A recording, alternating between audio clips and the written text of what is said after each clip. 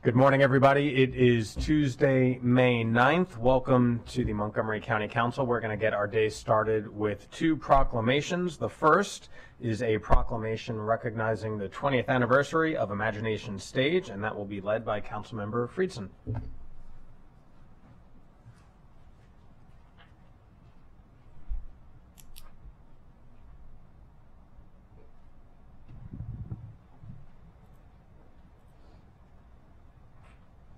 If you're here for Imagination Stage, please step forward.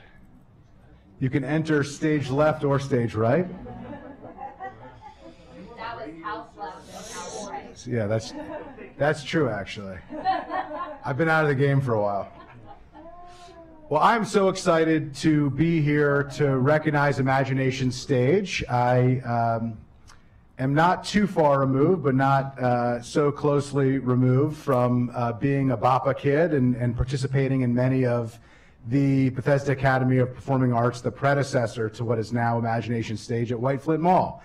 And was able to do performing arts as a young person, starting in many ways at BAPA, which really taught me so many things, allowed me to participate in so many different activities, enriched so much of my childhood, and got to perform with some really talented people. Of course, they went on to do things in the performing arts professionally, and what do you do if you lack talent but have a decent amount of stage presence? I guess you run for office. So here I am on the county council, the talentless person who got to do Bethesda Academy for Performing Arts, got to see it blossom into what is now Imagination Stage, one of the preeminent children's performing arts programs and performing arts centers in the entire country, much less the region, and just really grateful and honored to be joined here by such an amazing group. A combination of staff members and board members and advocates for this organization. And I'd be remiss if I didn't note that Bonnie Fogel couldn't make it here. She's out of town, unfortunately, but we are lifting her up and providing our deepest gratitudes for her, for the vision that she had as a mom in Montgomery County, wanting to provide world-class arts programming for her children and for their friends and their peers, which has now ultimately led to thousands and thousands of our young people in Montgomery County being able to access this incredible gem, which has really expanded its programs, focused on equity and inclusion, really brought in a variety of partners, and is really changing the way in which children's theater and performing arts is taught and is performed in our region and throughout our country. So I'm just really excited. We have a couple very special guests. We have the relatively new, although not so new, managing director, Jason Najum, who I'll call up first, followed by Robbie Brewer, the board president emeritus, who I think serves in that capacity and in that role in just about every major Montgomery County institution that we have. So why don't we start with Jason? Good morning, everyone. Thank you so much, Vice President, Vice Chair Friedson, and our proud council member, President Glass, and the rest of the County Council, and to all of you today. We're so happy to be here. I am surrounded, as Andrew said, with members of the staff, past and present, who are really just so grateful for this chance to be recognized.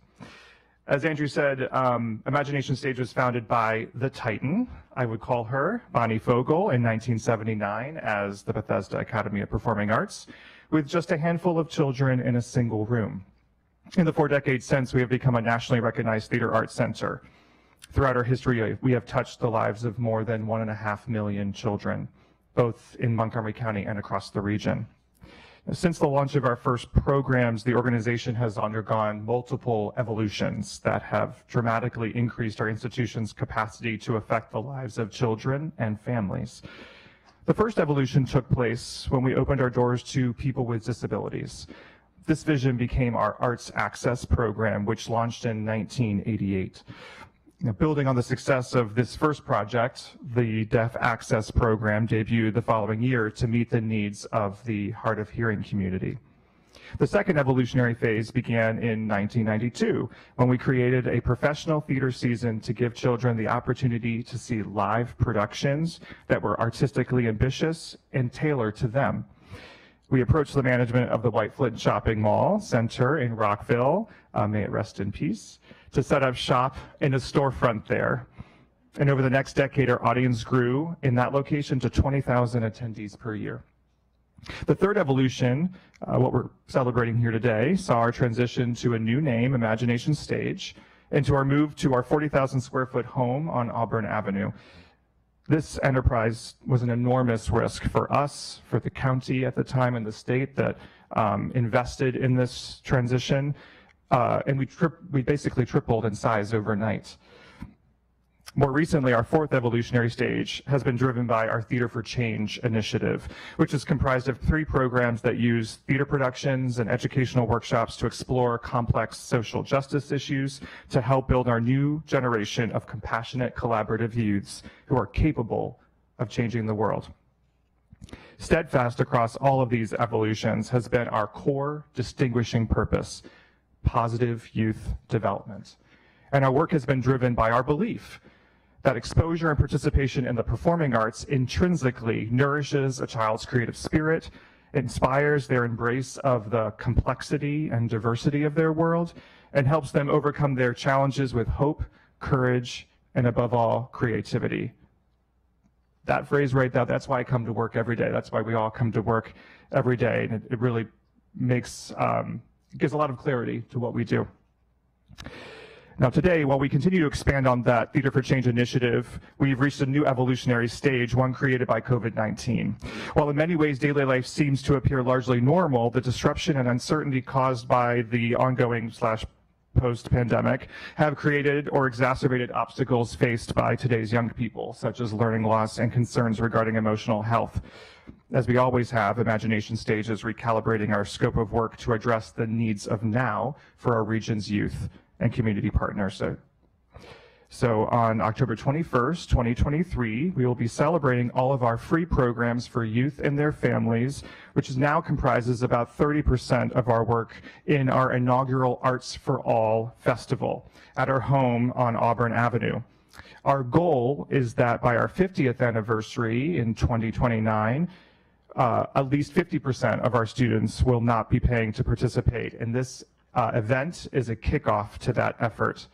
Lastly, I want to thank again Councilor Friedson for arranging for this today, to members of his team, Angie McCarthy in the room, and Angela Gear for your help in making it happen, to the thousands of staff members who have made our work happen, to the hundreds of board members who have guided us, and to the millions of children who have inspired our work each time they have passed through the front doors of our building. Thank you. And with that, I'd love to introduce Board President Emeritus Robbie Brewer, who was the presiding president when we moved into our building 20 years ago. Robbie? Good morning, everyone. I've been here many times, but never to have my back to the council. So I'd like to say good morning to the council members I've known for many years, and I'm sorry for turning my back to you. I'll be brief. I'm Robbie Brewer. In my day job still, I'm a lawyer at Lurch, Early & Brewer in Bethesda, and that's how many of the council members know me. I've had a shadow career, however, working with many of the county's finest nonprofits and arts organizations, and it's been great. One of those is Imagination Stage. I was on the board from 1996 to 2006 and board chair from 2000 to 2003 when this building was built. I'm going to give you just a brief snippet of history about why we're celebrating 20 years of living in a parking garage. The Bethesda Parking Lot District, which manages parking in downtown Bethesda, used to have 2 surface parking lots in Woodmont Triangle between Rugby and Auburn Avenue. Parking demand increased, and DOT said we need a parking garage. But District 1 council member, Andrew Friedson's predecessor a while back, said, you know, let's not just have a parking lot, let's have a mixed-use project, and sent out an RFP to see what kind of organization could live in the parking garage as a user and could enliven the area.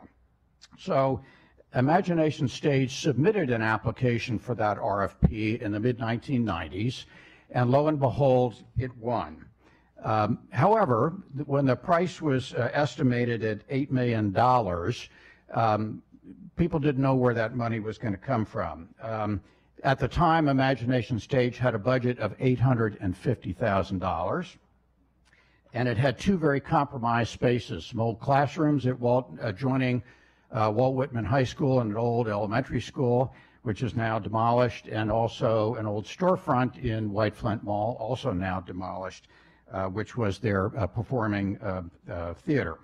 The development team at the time was some folks that Jason has mentioned: Bonnie Fogel, a longtime artistic director, Janet Stanford, a very active real estate-oriented board member, Gene Smith, yours truly, and a few others. When Imagination Stage was advised that there was no way it could raise the $8 million, knowing Bonnie Fogel, as many of you do, she proceeded anyway. She had confidence that we would do it, and by the time construction was almost done, the price had risen to $13 million. So how did it all happen? Well, funding came from many sources: the federal government, the state government, the county government, and many private donors, individuals, companies, foundations. We had lots of help. Major donors on the private side were the Lerner family, whose gift named our stage, and from Carol Trawick, whose gift named our building. But on the state and local side, we had great help from then representatives and state senators Chris Van Hollen and Peter Franchot, and County Executive Doug Duncan, and later County Executive Ike Leggett, with many others. We also had $4 million in bond financing through M&T Bank, without which it would never have been built. So in May of 2003, the building opened, and as Jason said, Imagination Stage tripled its space. It also tripled its budget, and then some. It became a budget of about $4 million without too much additional time elapsing. And in conclusion, I'd like to say that Imagination Stage's presence in the northern end of the Woodmont Triangle in downtown Bethesda has been an anchor for the Bethesda Arts and Entertainment District since that time. It's been a mainstay of our arts organizations, not just in the county, but in downtown Bethesda. It fulfilled Betty Ann Cronke's desire to have a mixed-use project. Most of these folks here go to work every day on that mixed-use project, and they can tell you what a great place it is to work. It was a magic moment for me, serving on the board and board chair at the time a brand new building was built. It was quite an exciting time for me. It's sort of what I did in my day job, but then I was getting to do it elsewhere. So I would like to conclude by saying that the arts experience is something that we all sometimes take for granted, but it's imperative. And the mission that Imagination Stage has had for so many years, serving a broad spectrum of patrons and kids, including those who are disabled, has been a great benefit to our region and our county, and it's got a great future still to come. So thank you.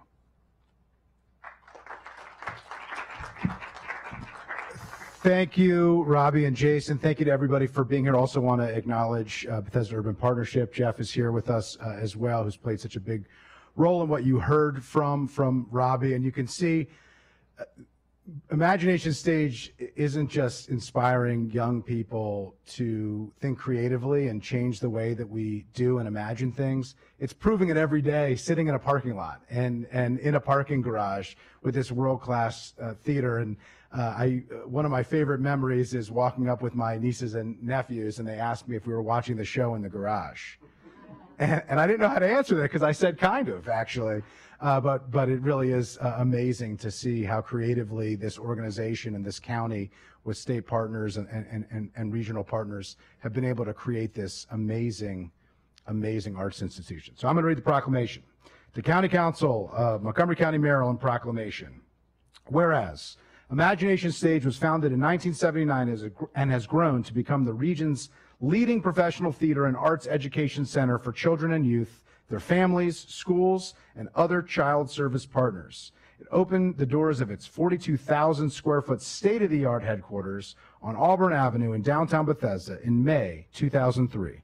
thanks to a public-private partnership that provided a community resource and anchor at the north end of Woodmont Triangle in Bethesda's Arts and Entertainment District. And whereas Imagination Stage programs have impacted over 1.5 million young people during the last 20 years, with Helen Hayes award-winning professional theater productions, international commissions and exchanges, innovative performing arts classes, student shows and camps, accessible and inclusive opportunities for the deaf community and young people with cognitive and physical differences, school residencies and professional development for teachers, as well as free offerings for underserved populations, including Title I schools, migrant youth, and young people in the juvenile justice system. And whereas Imagination Stage envisions a future where theater experiences are a fundamental aspect of all children's lives, nourishing their creative spirit, inspiring them to embrace the complexity and diversity of their world, and helping them overcome their challenges with hope, courage, and above all, creativity. And whereas arts participation at all ages, but especially in children and youth, represents an essential ingredient for positive youth development by promoting empathy and understanding across racial and socioeconomic divides, facilitating learning, building awareness, increasing self-esteem, spurring critical thinking, and providing safe outlets for emotion and risk-taking as growing brains maximize their potential for imagination and innovation.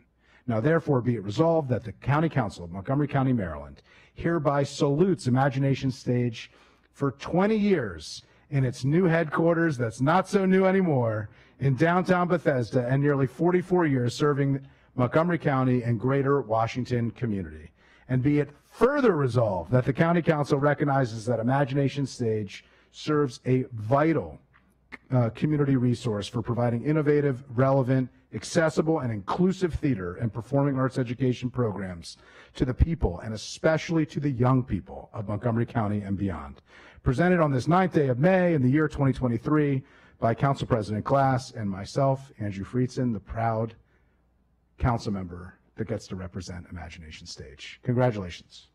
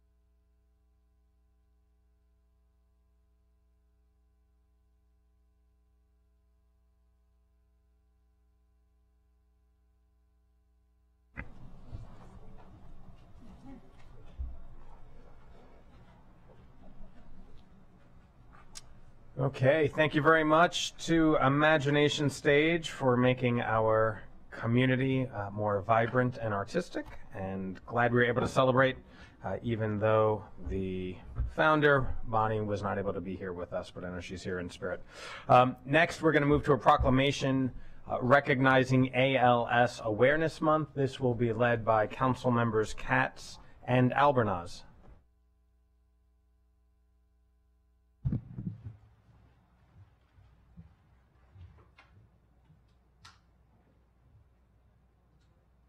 Bridget, please, yeah, and whoever else is with you, please come down. Good morning. Every 90 minutes, someone is diagnosed with ALS. a devastating neurological disorder that damages the motor neurons, causing them to shrink and die. You progressively lose the ability to perform everyday tasks, such as walking upstairs, reaching for an item, or getting dressed, and eventually lose the ability to speak, swallow, or breathe, eventually leading to paralysis and death. The disease is often referred to as Lou Gehrig's disease, in recognition of the famous baseball player who died from ALS in the late 1930s. There is no known cause. 90% of those diagnosed have no family history or genetic predisposition. And while at present there are several treatment options available to help manage symptoms and possibly slow the progression of the disease, there is currently no cure. This disease has hit home for our council family. We all remember and honor Steve Goldstein, who served as the longtime chief of staff for Councilmember Craig Rice. Craig was hoping to be here today, but the situation came up that he couldn't be. Steve was committed to his work on behalf of the council and to Craig and the office, never missing a day, even in his final days as he struggled to make it through the long and, as we all know, arduous days of budget before passing away in May 2019. His positive attitude and steadfast devotion to the council is remembered so very fondly. We also want to recognize and honor Jay Kenny, a valued member of our community. Jay ably served as the county's first chief of aging and disability services, and then as chief operating officer for the Jewish Social Services Agency. Jay was well known for his dedication to public service and compassionate leadership. He was a fierce advocate for our most vulnerable residents, and the impact he made in the HHS field will be felt for many years to come. We all miss these two outstanding individuals, as well as so many others whose life has been cruelly cut short by this devastating disease. We stand with the ALS community to advocate for and empower those impacted by the disease, and are dedicated and united in the quest to find a cure and end ALS for good. I'm going to ask my friend and colleague, the chair of HHS committee, Councilmember Albornoz, to please say something. Well said and well done, Councilmember Katz. So about a year ago, I had the honor of attending the memorial service for Dr. Jay Kenny. And it was an extraordinary service that reflected on his extraordinary life. And I had the distinct honor of working with Jay for 12 years in the administration of Ike Leggett. You will not find a more dedicated and more positive human being to public service than Dr. Jay Kenny. His infectious smile, his incredible attitude, his ability to bring communities together was truly extraordinary and one of a kind. And I will also never forget where I was and what I was doing when Chuck Short shared the news that Jay had been diagnosed with ALS. I saw the struggle that he went through, the heroism that his family and the incredible providers provided to him in some of what had to have been the darkest moments that any of us could have ever imagined in his life. And I left inspired. Because although Jay left us too soon, we remember Jay for what he was able to do while he was here. But we have a collective responsibility to make sure that we honor and recognize his life and that of all of the other people whose lives are cut too short and whose families are devastated by having to witness what happens to somebody with ALS. And we are fortunate to have extraordinary organizations who we will recognize shortly who are in that fight. And we are all in that fight together. So this is a month to reflect. This is a month to act. This is a month to remind us that we must continue to work collaboratively to move forward. Thank you. Thank you, Gabe. We also are going to be hearing from Bridget Phelps, who's the managing director of the Development at ALS Association, D.C., Maryland, Virginia chapter. Please. Tara has a few backwards, actually. Okay, you're going to do it together. We'll do it together. Good morning. I'm Tara Wong. I'm the Community Engagement Manager at the ALS Association. Bridget Phelps and I are so honored to be here today. We would like to extend our deepest thanks to Mayor Elrich, Council Members Katz and Albornoz, and the rest of the Montgomery County Council for proclaiming May as ALS Awareness Month. This month, we recognize and honor the courage and strength of those who are living with ALS and their families and caregivers. As we come together to raise awareness about this debilitating disease, we also celebrate the recent approval of new treatments such as Relyvrio and Tofersen that offer hope to those living with ALS. On behalf of the ALS Association and those living with ALS, I want to thank everyone in Montgomery County for this proclamation. It is crucial that we come together to work as a community and continue the fight. This proclamation is a testament to the hard work and dedication of the ALS Association and those living with ALS who will do whatever it takes to end ALS, and we are so grateful for your support. Thank you. Gabe and I will read this. Whereas amyotrophic lateral sclerosis, ALS, is a devastating disease that is progressively neurodegenerative. The disorder affects the nerves and muscles in the brain and spinal cord, gradually impacting every aspect of a person's life, including their ability to speak, swallow, breathe, and walk, and... I'll do the next two on YouTube. Okay, sounds good. Whereas approximately 30,000 people in the United States have ALS, every year about 5,000 people are told by their doctor that they have the disease, and approximately 15 new cases of ALS are diagnosed every day, with the person losing their battle with the disease every 90 minutes. And whereas the ALS Association is the only national not-for-profit health organization dedicated solely to the fight against ALS and battles the disease on every front, including community services, public education, and advocacy. And whereas the organization that provides access to ALS multidisciplinary clinics, as well as free home visits, medical equipment, loan closets, transportation grants, and monthly support groups, and whereas finding the causes of and cure for ALS will prevent the disease from robbing hundreds of thousands of Americans of their dignity and lives, and raising public awareness of ALS will facilitate the discovery of a cure. Now therefore be it resolved that the County Council of Montgomery County, Maryland hereby proclaims May 2023 as ALS Awareness Month, and be it further resolved that the County Council encourages residents to adopt the ALS Association DC, Maryland, Virginia chapter's core values of compassion, integrity, and urgency excuse me, to find a cure and create a world without ALS. It's presented today, signed by Council President Glass, Councilmember Albornoz, and myself. Congratulations.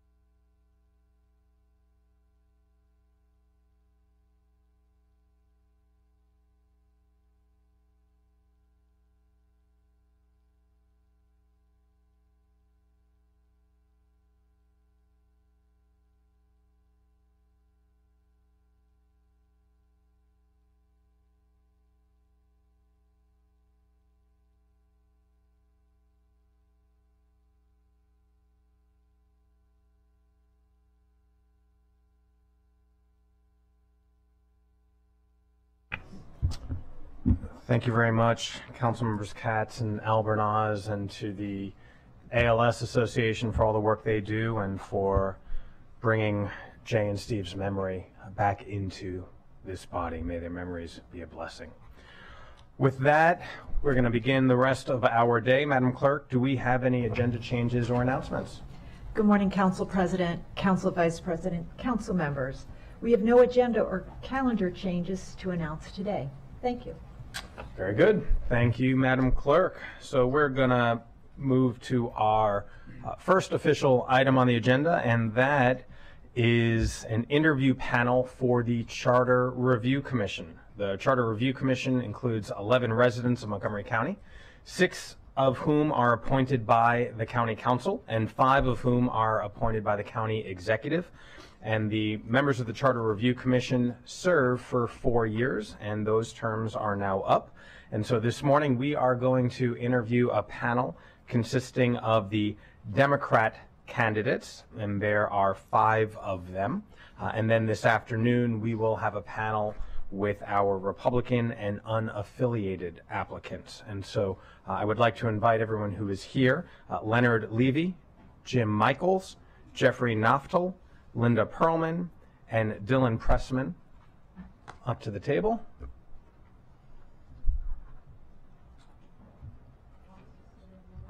No, it's okay. We got name tags for you.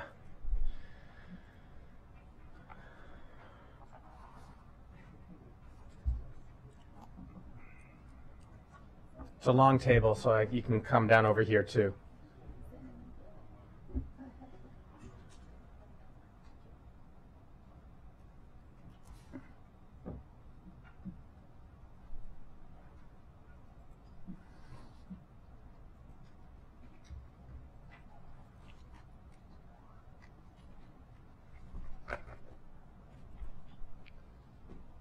Very good. Good morning, everybody. Thank you all for your interest in serving on the Charter Review Commission and for all the work that each of you have done in the county over the various years of your service and residency. I have a few questions that I'm going to ask, and then I'll open it up to colleagues for any other additional questions.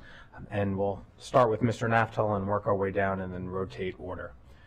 So Mr. Naftel, we'll start with you. Can you briefly discuss why you're interested in serving on the Charter Review Commission and explain what in your background would assist you in this role? Sure. So first of all, we just moved into Montgomery County, I'd say 2 years ago now. We've made it our home. We've chosen to make it our home. If you could raise the microphone a little bit. Yeah, perfect. Thank Do you. I have to hold? No, I don't have to hold the button. There we go. That makes it easier. So one thing that we've chosen to do is volunteer in the county. We volunteer at the animal shelter, and this is another way for me to volunteer. But I also have significant experience working with charters and charter reviews. I've been in municipal government. I was in municipal government for 25 years, and as part of that was a town clerk, a city clerk, ran elections, ran charter review processes, interpreted the charter, put ordinances through that reflected the charter. And so that, plus my experience with human resources, which means I have the personnel side of the charter knowledge as well.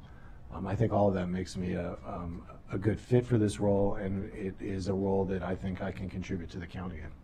Thank you very much. Mr. Michaels. Thank you. Turn the microphone on, the button right in front of you. There you go. Okay. So in my professional career, I was an attorney for a federal agency for over 34 years, writing and interpreting laws and regulations to protect consumers. When I retired from federal service, I decided that I wanted to contribute to the local community I had lived in for 35 years. And so I started to volunteer my expertise in consumer law to serve on the county's Consumer Advisory Committee for Consumer Protection, which I currently chair. My interest in the Charter Review Commission actually developed from serving on the Democratic Party's Ballot Questions Advisory Committee in the last 2 election cycles. One of my principal responsibilities in 2020 was researching 2 of our ballot questions that dealt with different proposals for changing the size and composition of the county council. And I also prepared a legal analysis for the party on what would happen to the county charter if voters approved conflicting questions, which is a subject I testified on before the council last July because my own view actually differed from the recommendation that came from the Charter Review Commission at the time. And then in this last election cycle in 2022, I co-chaired the Ballot Questions Committee, which was one of the charter questions that I was involved in was the one that dealt with the county attorney, which this council approved. So I hope I could use my past experience to continue serving the county government. While it's the commission that researches and makes recommendations, it's the decision-making authority obviously rests with this body, the council. So if I serve on the commission, I hope that I will be able to advise county officials in the same way that I advise federal agency officials, which is doing fact-finding, listening to public comments, building a public record and making recommendations so that the public officials can make informed decisions. Thank you very much, Mr. Michaels. Ms. Perlman. Hi, And my name is if you can turn the microphone on right in front of you. Sorry. There you go. Good morning. My name is Linda Perlman. I'm a retired attorney. I have the time and interest to serve my community and the county as a member of the Charter Review Commission. For 31 years, I represented municipal governments as a city attorney through my law firm in Tacoma Park. During this time, I served as legal advisor for several municipal charter review committees. I've worked with elected officials, staff, and citizens on charter amendments and drafting charter amendment resolutions. Researching and evaluating charter issues raised by council members, the county executive, other government officials, and citizen petitions is a role I know I can handle and do well. I also understand what charters are supposed to do and not do.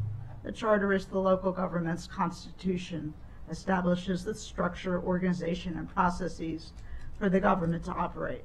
However, it's not a legislative document, and policy matters and legislation should not be part of the charter. I'm also not a legislator. My role as commission member would not be to advance my own opinions or views on charter amendments, but rather to make recommendations to the council concerning the proposed charter amendments. I recently completed 2 terms as president of the Northwood Four Corners Civic Association, the NFCCA, and I'm still on the board as past president. As Civic Association officer, I organize public and community programs and candidate forums, of which I think most of you have been either spoken to our association or been to one of the forums. And I regularly write articles for our Civic Association newsletter. I've also been a volunteer for the Montgomery County AARP Tax Aid Program. I've worked as both a scheduler and a tax preparation counselor, preparing federal and state income tax returns for county residents who need this assistance. I believe that both my legal background and my civic experience qualifies me to be a member of the Charter Review Commission. Thank you. Thank you. Mr. Pressman. Thank you. Good morning. So I've been a resident of Montgomery County for 25 years. We came here because of the quality of the schools, and I've been proud to live in a community that institutionalizes kindness and strives to improve the quality of life for its residents. My kids went through all their schooling in Montgomery County. There was a 14-year period where for 11 of those 14 years I was either a president or treasurer of a PTA. Our family utilized the services that Montgomery County has daily. There isn't a week goes by without somebody from our family in the library. Brookside Gardens butterflies are a constant annual, pilgrimage. And so I'm at a point in my life where my children have grown up and I have more time and want to give back. So I served on the Juvenile Justice Commission for almost a decade, serving as the president in the last couple of years. Served in the Human Rights Commission for Rockville, and I really feel like now's the time that I can, devote more time to my community. And policy is an area which I'm pretty good at. I've served 5 presidents, three federal departments, served at the Department of Homeland Security, Department of Justice, Department of Education, served in the U.S. Senate, and now I work for the White House.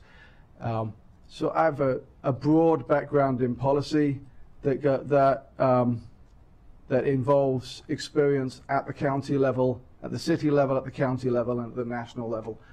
And I understand that policy is not just about achieving your goals, but it's also critically important that you avoid unintended consequences. And so it matters how those policies are crafted and how those policies are put together. And I think that combination of passion for my community and experience in the policy arena would serve me well in this position. Thank you. Thank you. And Mr. Levy. Thank you. I have been kind of a government junkie my whole life, being interested in federal government, state government, and local government. I studied government and politics in college to get a better understanding of that. I then went on to law school. One of my favorite subjects was constitutional law, and as Ms. Perlman said, this is the Constitution of Montgomery County.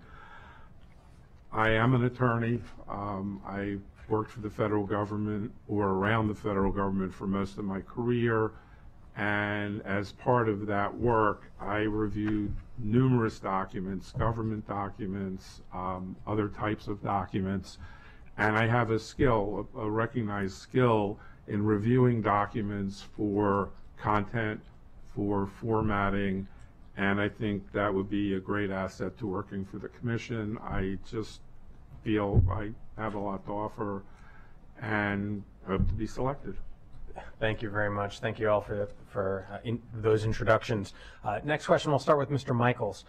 What do you see as the most pressing issue facing the commission? Turn your microphone on, sir. There you go. As has been said already, the charter is our constitution for our county government. And so I think the primary issue should be, does it work well for everyone, or does it only work well for certain groups of people? I think that we have to ask, is there something about our charter that we could change that would enable our county government to address the equity and justice issues that our officials would otherwise be unable to address under the current charter, either through executive action or legislative action? The charter shouldn't be a barrier, but it should also be a tool to promote positive change. It's a covenant between our county residents and its government, and as a covenant it can set expectations, and it can also establish a mandate, not just for our current elected officials but for our future elected officials. And so I hope that during the public listening sessions that the commission has, that it does hear from residents and communities about their ideas for specific changes that come from the community. In addition, I hope that our elected officials are able to point specifically to the aspects of the current charter or the current structure of government that they think are hindering their ability to do everything that they want to do to make changes that address racial equity and social justice. I did find one idea in the past reports of the commission from the 2006 report, which I think is worth pursuing. And the idea was that we can improve access to the electoral process by focusing on how you can expand opportunities for residents in underrepresented communities to participate and acquire expertise and acquire leadership positions, possibly by restructuring some of the functions of the county government or reorganizing it in ways that create new pathways for people to achieve leadership positions or achieve expertise. So I think those are worth pursuing. Thank you. Ms. Perlman. Sure. Turn your microphone on. Ms. Perlman, your microphone. There you go. Yeah. Okay. I'm not sure what the most important issue facing the commission is because I haven't been able to find any issues. I've read the 2022 report of the Charter Review Commission, and the issues therein were irreconcilable ballot amendments, residency requirements for election, grounds for removal of the county executive and council members. I don't know whether any of these are still issues, and there don't appear to be any Charter Review Commission meetings after September 2022, perhaps because the term of the former commission ended with your election in November. So I would proffer that charter amendment proposals should be nonpartisan and not directed pro or con at any of the current office holders. Charter amendments should be necessary. I don't believe in amending the charter willy-nilly just for the point of amending the charter. But proposed amendments do need to be reviewed by the Charter Review Commission with the assistance of the council's attorney and staff. to ensure that the charter amendment is within the county's power to pass. That is, the subject of the amendment is not preempted or in conflict with public general law, and I think I can help with that. Thank you. Mr. Pressman. Thank you. At a time when voting rights are under attack across the country, it's critical that we continue to emphasize in Montgomery County broad participation in elections to expand the franchise, increase community involvement in county government affairs, and ensure transparency and accountability. And so those three principles, election participation, community involvement, and transparency and accountability, I think should be the bedrock of any review of the county charter. We know that issues like should the president be elected, president of the council be elected, should at-large members have residency requirements are still around, and they still, you know, they're likely to come up in the next county review commission, and I believe that our job on the commission will be to objectively review those issues with those three principles in mind: participation in elections, involvement in county affairs, and transparency and accountability. Thank you. Mr. Levy. Yes. Our county undergoes changes every day. Things shift, things change. Does the charter need to reflect that? Has anything happened in the county that would necessitate the charter being amended? As I went through the charter, is it up to date? That would be a charge of this commission to determine that. Does it need any changes? What changes would it need?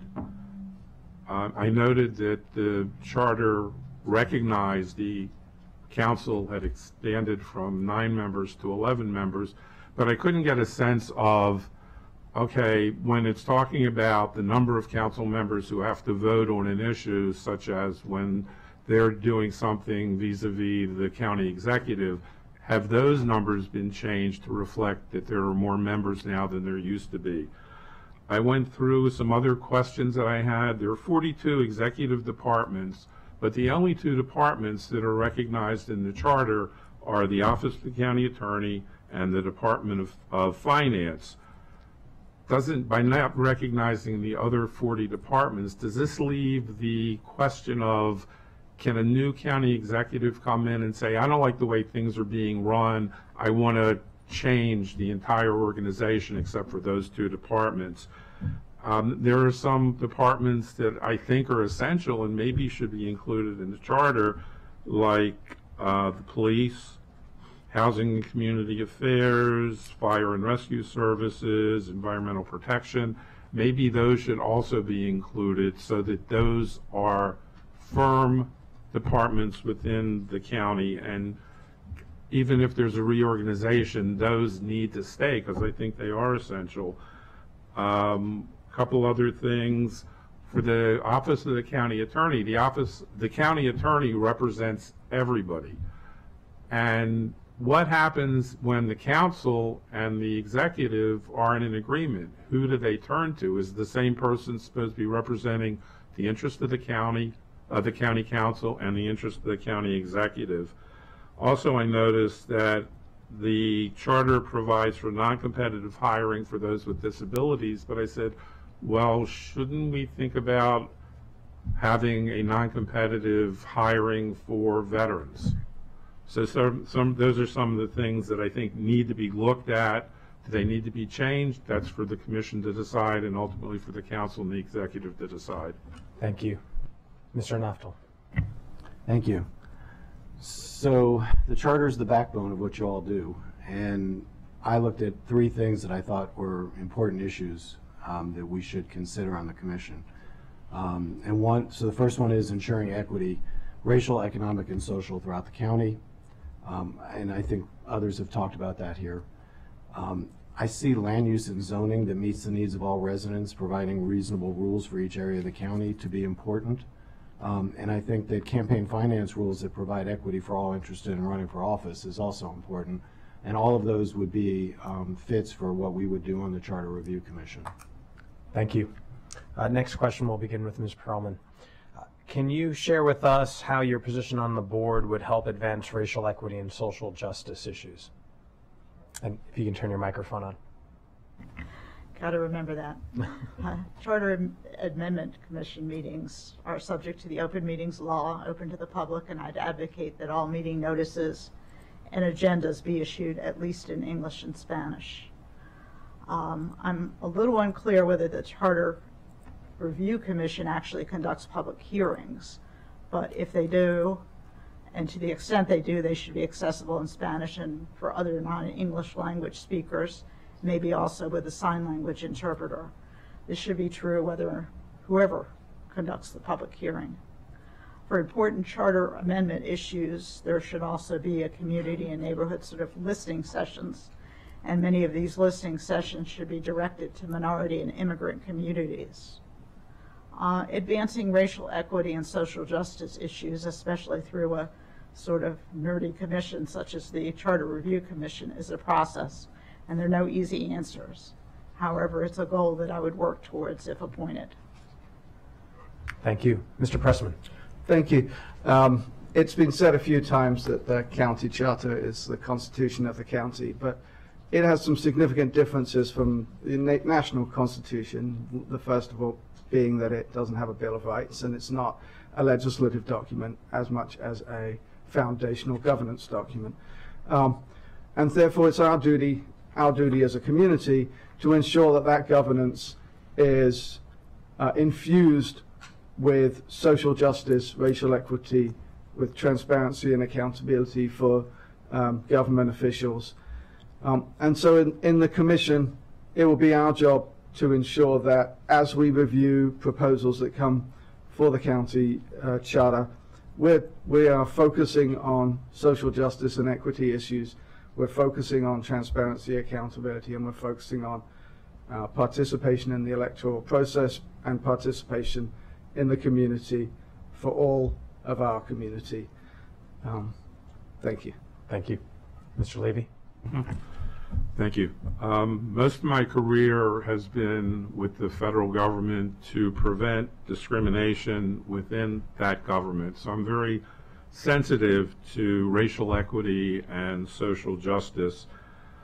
One thing that I noticed, the charter should be reviewed to make sure it's fair to all groups, but one thing I noticed, or one question that I have, is that we're seeing across the nation many laws that are saying we're passing this law to better our voting system, and yet when you look beneath the surface, you see, no, they're not. They're discriminating against racial groups, and this is unjust. I would want to make sure that the county never wound up in that situation. So when I look at, and I'm not sure it's the charge of this commission, because there is a redistricting commission, but it's necessary to make sure that there's something within the charter so that there can never be an opportunity for there to be gerrymandering to force one racial group to have less say in the county government than other groups. Thank you. Were you done? I'm sorry. Okay. Mr. Naftal. So I saw two things that I think might be possible. The first might be to consolidate diversity efforts in the county in a separate division or department. The other thing I saw might be to hold board meetings or council meetings in various areas of the county to bring the work closer to the people. Both of those are reflective of getting at the root of the issue as opposed to kind of looking above from 30,000 feet. Thank you. Mr. Michaels.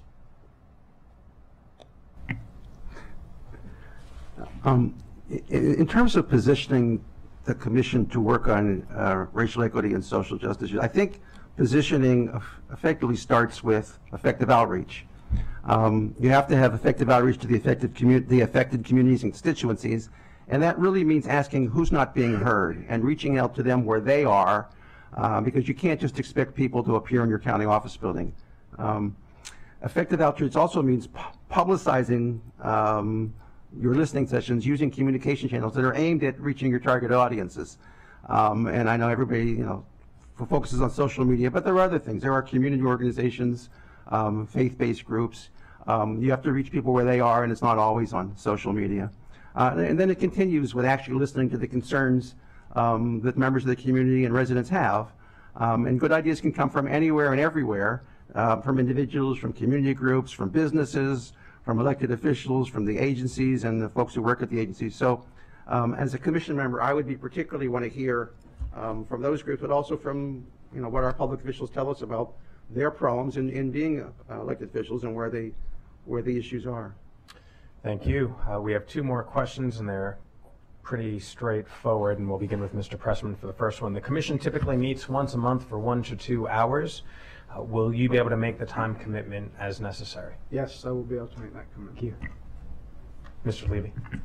Yes, I retired from my federal government job. My job now is something I want to do, and so my schedule is very flexible, and I wouldn't have any problem making sure this is a priority. Great. Yes, definitely. Thank you. Yes, and retirement is a very flexible tool, but it's important also, I think, that you can make time for the work outside of the commission meetings. It's the work that occurs outside the meetings which is just as important. So yes. And Ms. Perlman.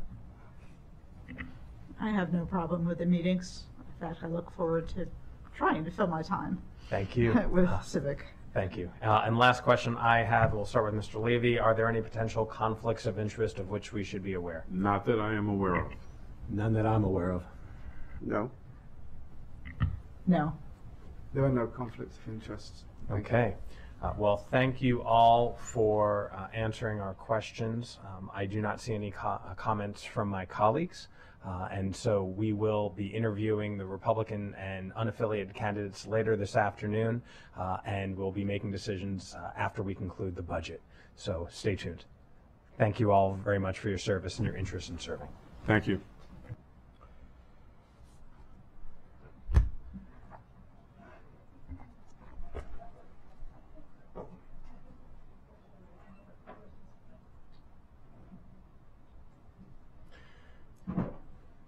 Okay, colleagues, we are moving on to Legislative Day 15, and we are going to call a bill for final reading, Bill 1723, Taxation Recordation Tax Rates Amendments. The GO Committee recommends enactment with amendments, and I will turn it over to the chair of the GO Committee, Ms. Stewart.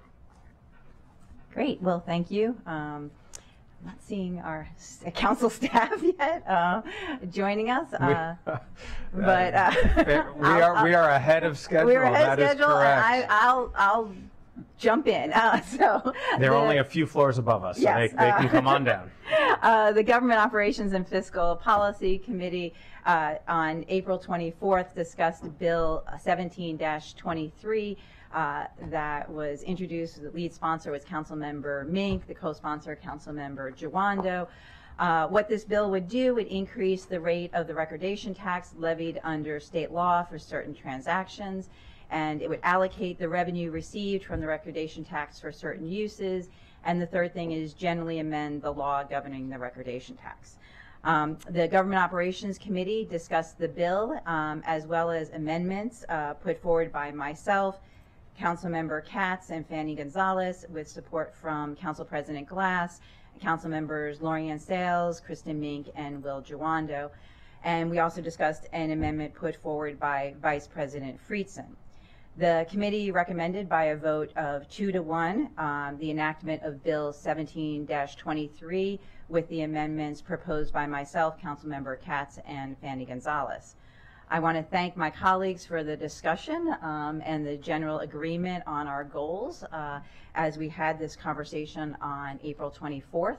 We talked about the need to fix our ongoing structural challenges with the CIP budget, especially how we fund our school construction. It was very important to us that we do not impact starter and affordable homes, and that we maintain the current rate for home sales of $600,000 or less. That we put in place a progressive one-time tax for home purchases, that we address the current FY 24 and 28 CIP shortfall, and in doing so, particularly address the funding of school construction over the next few years. in the recognition of the vital need in our communities, especially with the increase in enrollment projections and the importance to economic development of keeping our school system strong.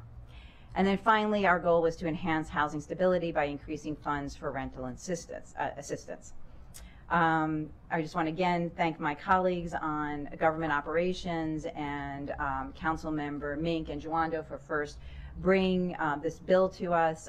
We really feel like the bill with its amendment will improve our communities, continue to make sure that we have stable, predictable conditions and excellent infrastructure. And as we were balancing all the needs for making sure that people can still afford to buy homes in our community. And so I'll say I think we did an excellent job. And I want to thank my colleagues for this. I'll turn it back to the chair. Thank you very much, Madam Chair, for the work that you and the committee did. I know that there were a lot of different moving parts, but I appreciate the amendment you put forward, which I gladly supported. I want to turn it over to Councilmember Mink, who introduced the original legislation. Thank you, President Glass, and thank you, Chair Stewart. I absolutely wanted to thank the community advocates and champions for our schools who have been working to bring these needed adjustments to the recordation tax since prior to my tenure on the council. Very grateful to Councilmember Juando for partnering with me on the original bill, following previous work on this issue as well. To my staff who crunched numbers for weeks with Glenn Orland, and then huge thanks to Councilmember Stewart for her leadership in crafting this fantastic amendment, and to her staff that now comes to us recommended by the GO Committee and really with tremendous support. It includes robust new funding to close the structural gap that we're facing in the CIP in order to support school construction and transportation projects, while avoiding tax burdens on homebuyers at the lower end of the cost spectrum. And I want to note that as we work to preserve affordability for homebuyers, we also need to address the escalating affordability crisis faced by tenants, and the proposed amendment does so by maintaining a funding allocation for rental assistance within the recordation tax premium, a major contributor to traditional monthly rental assistance for over a decade. And by continuing that 2008 formula fix while increasing revenue, the Stewart, Fanny Gonzalez Katz proposal, as supported by President Glass, myself, and Councilmember Juando, addresses the rising need for rental assistance without overburdening the operating budget every year. Students, families, and businesses all want stable, predictable conditions and excellent infrastructure. And with this amendment and this bill, we have a chance to provide much needed support for families facing eviction while generating the revenue we need to close the $200 million gap in the CIP over the next 5 years, positively impacting the operating budget and holding buyers of lower cost homes harmless. So again, I thank Chair Stewart, Councilmember Katz, and Councilmember Fanny Gonzalez for their thoughtful amendment, President Glass and Councilmember Juando for their support, and I urge the council to pass this bill as amended. Thank you very much. Councilmember Mink, Councilmember Juando. Thank you, President Glass, and good to see one of the main advocates, Laura Stewart, come in smiling this morning from MCC PTA and so many other places. This was a really, I'm just glad when the legislative process works, and you know, we don't all, things are hard, and often hard things are hard to do. And this was an example of us tackling an issue that's a big issue, and it has impacts, real impacts in our communities, and it also addresses real needs. And the bill got better through the legislative process. And I want to really thank Councilmember Mink and Councilmember Stewart and Fanny Gonzalez and Councilmember Katz and Glass, every council member who contributed to the discussion. Councilmember Friedson as well as part of the offering alternatives. All that is important to the end process. You know, when we took action on the previous council in 2020 to change the growth and infrastructure policy, the subdivision staging policy, to the growth and infrastructure policy, and then changed the way impact taxes were calculated, we left a structural deficit in the CIP, particularly as it relates to school funding. And there was a bill at the time to address that, to do some similar changes to the recordation tax that did not get adopted for various reasons. And I'm just often reminded, I've been doing legislation long enough to know that there is an opportunity cost lost when you don't act. But this is also a good reminder that you can come back and correct things. So I'm really happy that we were able to make this bill better, protect homeowners at the lower end of the scale, do it in a progressive way, provide funding for our schools, which will also free up money in the CIP for transportation projects, provide rental assistance. We had asked the state for more rental assistance money. We didn't get it, and this will provide a significant amount of funding. So no, it wasn't easy, but really urge colleagues to support it and thank everyone for the work. It's a big deal, and it's tackling an important big issue for us. So thank you very much. Thank you. Councilmember Fanny Gonzalez. Good morning. I'm gonna stand up so I can show up my shirt. Can you see this? This is from Marriott Lauderman Middle School. I went to their play last week, and it was an amazing play, and it was The Wizard of Oz. And the reason why I'm proudly showing off the shirt, not because they gave it to me, but also because back in 2019, when I was on the planning board, the construction of their performance arts facility came in front of the planning board. And to see this whole theater live with these kids, you know, playing in the theater, gave me so much pride. And to have a facility like that in Aspen Hill in my district is something that I want to see across the whole county. And for that to happen, we need money. We need to have more funds to ensure that we have all these CIP projects within MCPS become a reality. It just makes a difference when you have a place that is healthy, that is clean, that is in a great condition, to see kids and their teachers and the staff in the school joining forces, and in this case having this amazing performance with the community was a big deal. And I think every school throughout the county deserves that. And I think we have the responsibility to ensure that we're raising funds to make those projects happen across the county. It really broke my heart when I saw all the students who came for the public hearing about, what, 2 months ago at this point, telling us that they have buildings that are not in good shape, that are actually dangerous. So it's not just about taking a photo with them and say, wow, you did a great job, you came here and you testified, what a great citizen you are as a, when I say citizen, I meant as a civic servant. It's a call for us to take action and do something about it. And I know this recordation tax is not something that is very popular with everybody, but it's a need. And I advocated for it when I was on the planning board. It failed, but anyway, now we're here. And we're moving forward. So now, that's why I decided to wear the shirt today, because I thought it made sense. And with that, I hope my colleagues will vote yes on this. Thank you so much, and thank you for all the advocates who kept pushing, especially you, Laura. So. Thank you, Councilmember. Councilmember Luedtke. Thank you, President Glass and members of the Government Operations Committee. And I want to thank Council Members Balcom and Mink for your thoughtful discussions of this issue while it was before the GO Committee. To be clear, I have concerns about raising the recordation tax in this way at this time, even to the level that was authorized or recommended by the GO Committee. So a couple of points. We can talk about the structural deficit in the CIP, and I know it's been talked about a lot. I know it's one of Ms. Stort's big talking points. And I think it's important to take a little step back and think about what we face. So, and to Councilmember Jawando's point when he was speaking, there are hard decisions.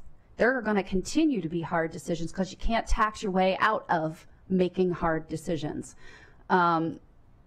Incredibly important projects may not be funded because we don't have the revenue. That's going to be an issue with every budget that comes before us, whether it's a capital budget or an operating budget. And so we have to make those decisions. It's not unique. We are faced with other challenges this year in terms of our revenues overall, but that's what budgeting is, and you can't escape having to make those choices. In the capital budget, where there are many worthwhile projects that have been in the later years of the 6-year CIP for a long time, and many more that people that are in master plans that people have been advocating time and time again. I'm thinking of my friends in Durwood who are still waiting for a great many things that aren't even in the 6-year CIP right now. So we have to prioritize based on what we believe is best for our residents, and that's going to be something that we have to tackle year in and year out. And so whether we increase this particular tax by a lot, a little less, or a little less, we're still going to face the same tough decisions we always face this time next year. And that's especially true if you're going to rely more on the recordation tax, which is volatile. It just is. By its own definition, it is subject to market forces that are beyond the control of this body, and it is not stable. And it frankly has underperformed expectations, which is part of what led us to our current situation. And there are serious consequences to our residents of raising this tax. I disagree with the proposal of the GO committee version, particularly because it more than doubles the tax for properties value between $600,000 and $750,000. You're going to make it more expensive to purchase a home in that range, a range that represents much of the most affordable detached housing stock in our county. These are not new construction. These are 50, 60, 70-year-old homes. But that is the economic reality of what the sales price is in the current market. Our real estate market prices for a detached house has already increased 32% since 2019. And in February, we recommended using $80 million in one-time income tax revenue surplus to boost our CIP of one-time capital projects and appropriate use of one-time funds. But the county executive recommended using much of those funds for ongoing operating budget expenses. We have to acknowledge that we had other options there. I know that majority of the council supports some level of recordation tax increase and the very real need to preserve funding schedules for school projects that have already been delayed multiple times. But I also recognize the need to not create other consequences. And you can't finance the recordation tax in your home purchase. And for those who had to purchase homes in the more recent time and maybe looking to refinance subsequently when mortgage interest rates lower again, an optimistic hope for the future, they will be subject to this. So I move for the council to take up Councilmember Friedson's increase proposal that's located on circle pages 38 and 39 of the packet. And I believe Ms. McCartney and Mr. Orland have summarized starting on page 6.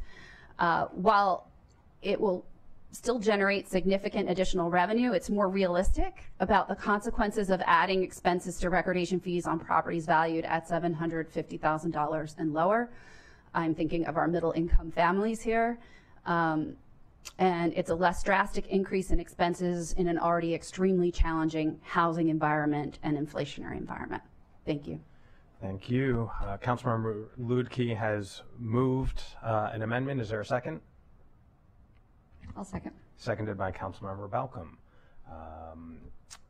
So there's a number of people who want to speak on the original piece of legislation. So I will go and see if people want to speak on this motion that is currently on the floor. But first, before I do that, if Ms. McCartney Green and Mr. Orland could better articulate what the proposal is. The proposal from Mr. Friedson or or the committee's recommendation? Mr. Friedson's as moved by Ms. Luedtke. Okay. Mr. Friedson's recommendation, which has been pointed out, is described on beginning on pages 6. I believe it is. Just getting caught up. At bottom page 6 and top of page 7, it is the same as the proposal from the committee up to $600,000. In other words, it would keep the base recordation tax rate that goes to the operating budget the same. It keeps the school increment of $2.37 per $500 the same. And it also keeps the premium rate between $500,000 and $600,000 the same. Now I need to get back to this on the premium because there's a different allocation of funds. From $600,000 to $1 million, the rate would be a 50% increase over the current premium rate. It would go to $3.45 per $500. And then for over $1 million, the rate would go to $5.50, which is about 139% increase over the current premium. The other major change in Mr. Friesen's proposal compared to the Stewart Katz Fanny Gonzalez proposal, the Stewart Katz Fanny Gonzalez proposal would split the allocation of the premium funds, which is now 50% to rental assistance programs and 50% to county government CIP projects, would change that to 1/3 rental assistance, 1/3 county government CIP, and 1/3 MCPS capital projects. Mr. Friesen's proposal would say 40% of the premium funds, including the ones collected between $500,000 and $600,000, would go to MCPS, 30% to rental assistance, 30% to county government CIP projects. The result is that his proposal is forecast would generate, with the 3-month delay, if you will, in the implementation of the recordation taxes. The committee entirely, unanimously recommended implementing whatever you approve today on October 1st of 2023, 2023, which is different than the original bill, which was July 1st, 2023. And I can talk about that later as to why that is. It would generate about $123.6 million in new revenue, compared to $187.3 million for the GO committee recommendation. Can you say that a little bit louder again? Sorry? That's a really important point, and can you restate those Sure. dollar figures you just said? The Friesen proposal would increase revenue for the CIP, both schools and county government together, by $123.6 million over the next 5 years. The Stewart, the GO committee recommendation is $187.3 million. And then for rental assistance, the Friesen proposal would add $2.4 million for rental assistance over the 5 years. The GO committee would increase it by $52 million over the 6-year period, 5-year period. So for the CIP, as I just heard it, and just to set the conversation, there is a $61 million difference in the CIP between the GO recommendation and the amendment that's before. Actually, about right 63.5. 63.5. And about a $50 million difference on rental assistance. Okay. I will now start turning to colleagues. Councilmember Sales. Thank you, Mr. So this is to the motion, but clearly it is all part of the larger conversation. But yes, we are on this motion right now. But you can talk about recordation taxes. It is all part and parcel.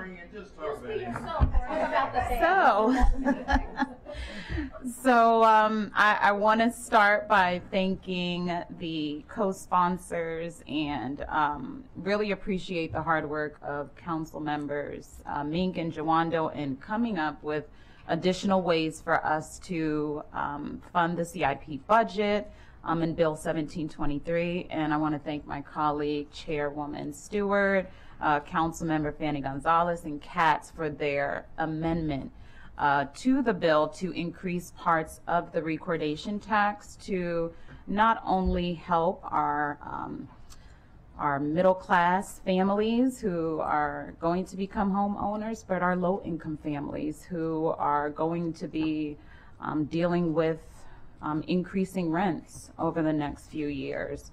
You know, the difference between 50+ million being generated from people who are moving to our community to invest in the amenities that they're benefiting from. People are moving here because our schools are great, but they will not stay here if our schools do not continue to do well.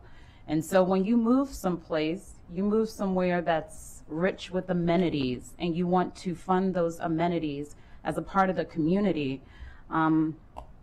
Earlier this year, I went to South Africa, and one of the visits that we did was in a small township, and the people were so proud that they used their resources, the very limited resources, to build the school. The school was named Zamasa, and it stood for Community School. If you live in our community, and you benefit from the richness, the diversity, the richness of our students that graduate from our school system, you should want to invest in our schools. I'm so proud of our schools. My daughter graduated from this school.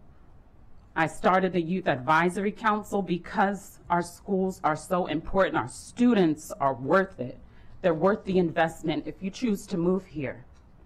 Whether you have students in the school system or not, it's part of the amenities and it's part of the richness that builds the fabric of this community. And so I urge my colleagues to adopt this amendment because we all play a role in funding the school system and ensuring that our students have a quality education and a quality building that we should all be proud to invest in. There shouldn't be any discussion about who should have to pay and who should benefit. And if we can reap the rewards and spread that reward to ensure that our renters can stay in their homes and not face evictions, why not? Why not do what we can? And so thank you to my colleagues for really being thoughtful and intentional with this legislation, not just for our schools, but also for our renters. We do have tough decisions to make, and we all play a role in ensuring that we live in a community that's proud of the schools that we build and the schools that we send our children to. I yield. Thank you. Councilmember Katz. Thank you very much, Council President. First of all, I want to very publicly thank Chair Stewart and her office, Cecily and Paul, for all their hard work.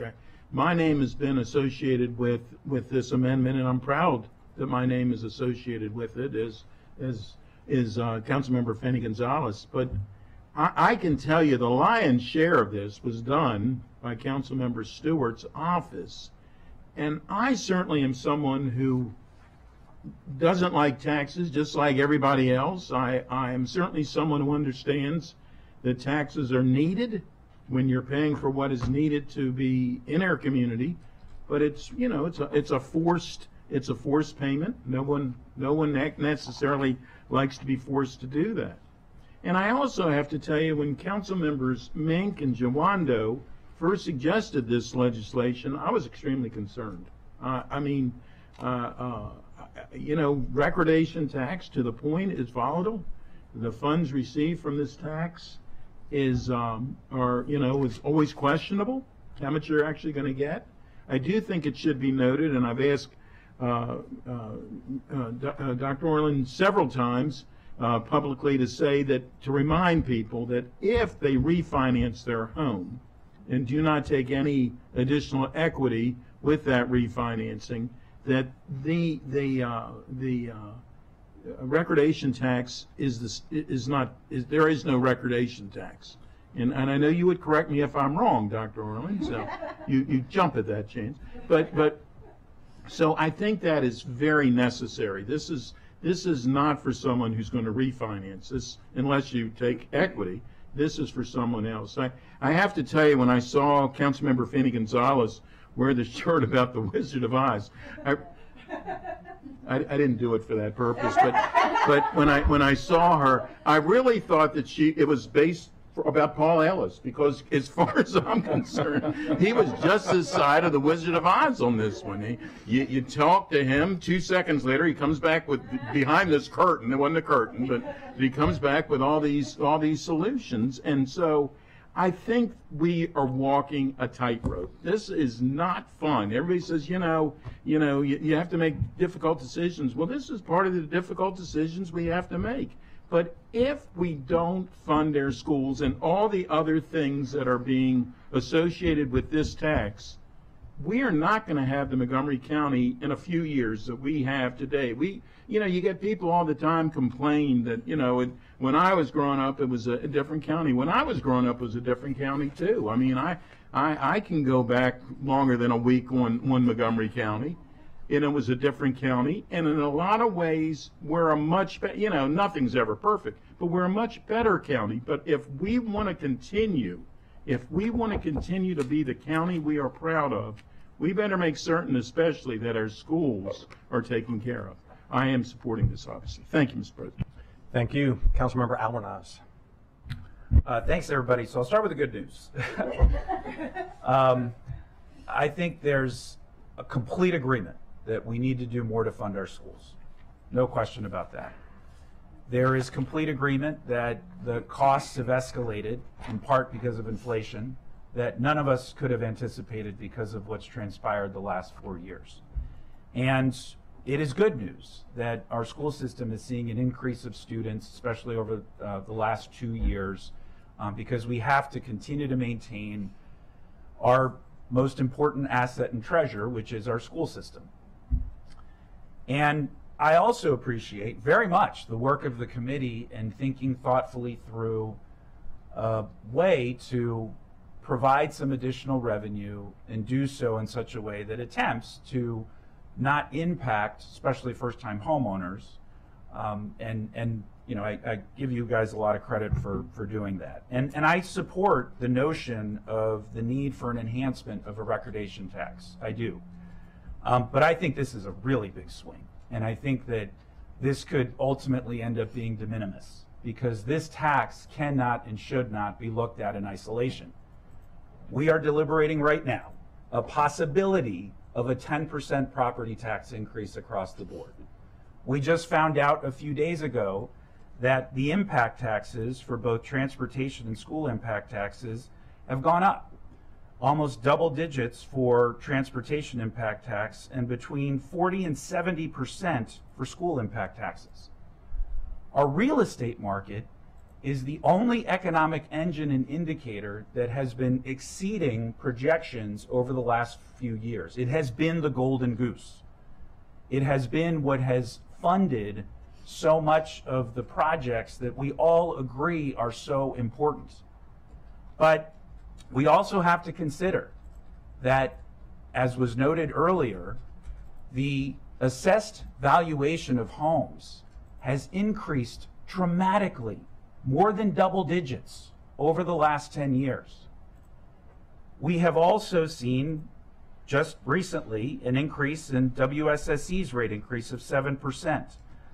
There's a possibility of electricity rate increases, which we will be deliberating in the not too distant future.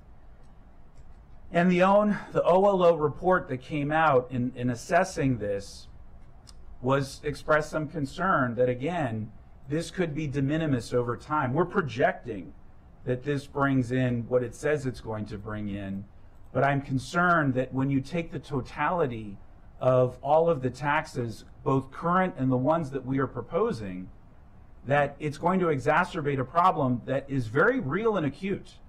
We are losing residents at the highest end of here in Montgomery County of incomes. And we are not supplanting them with new folks coming in.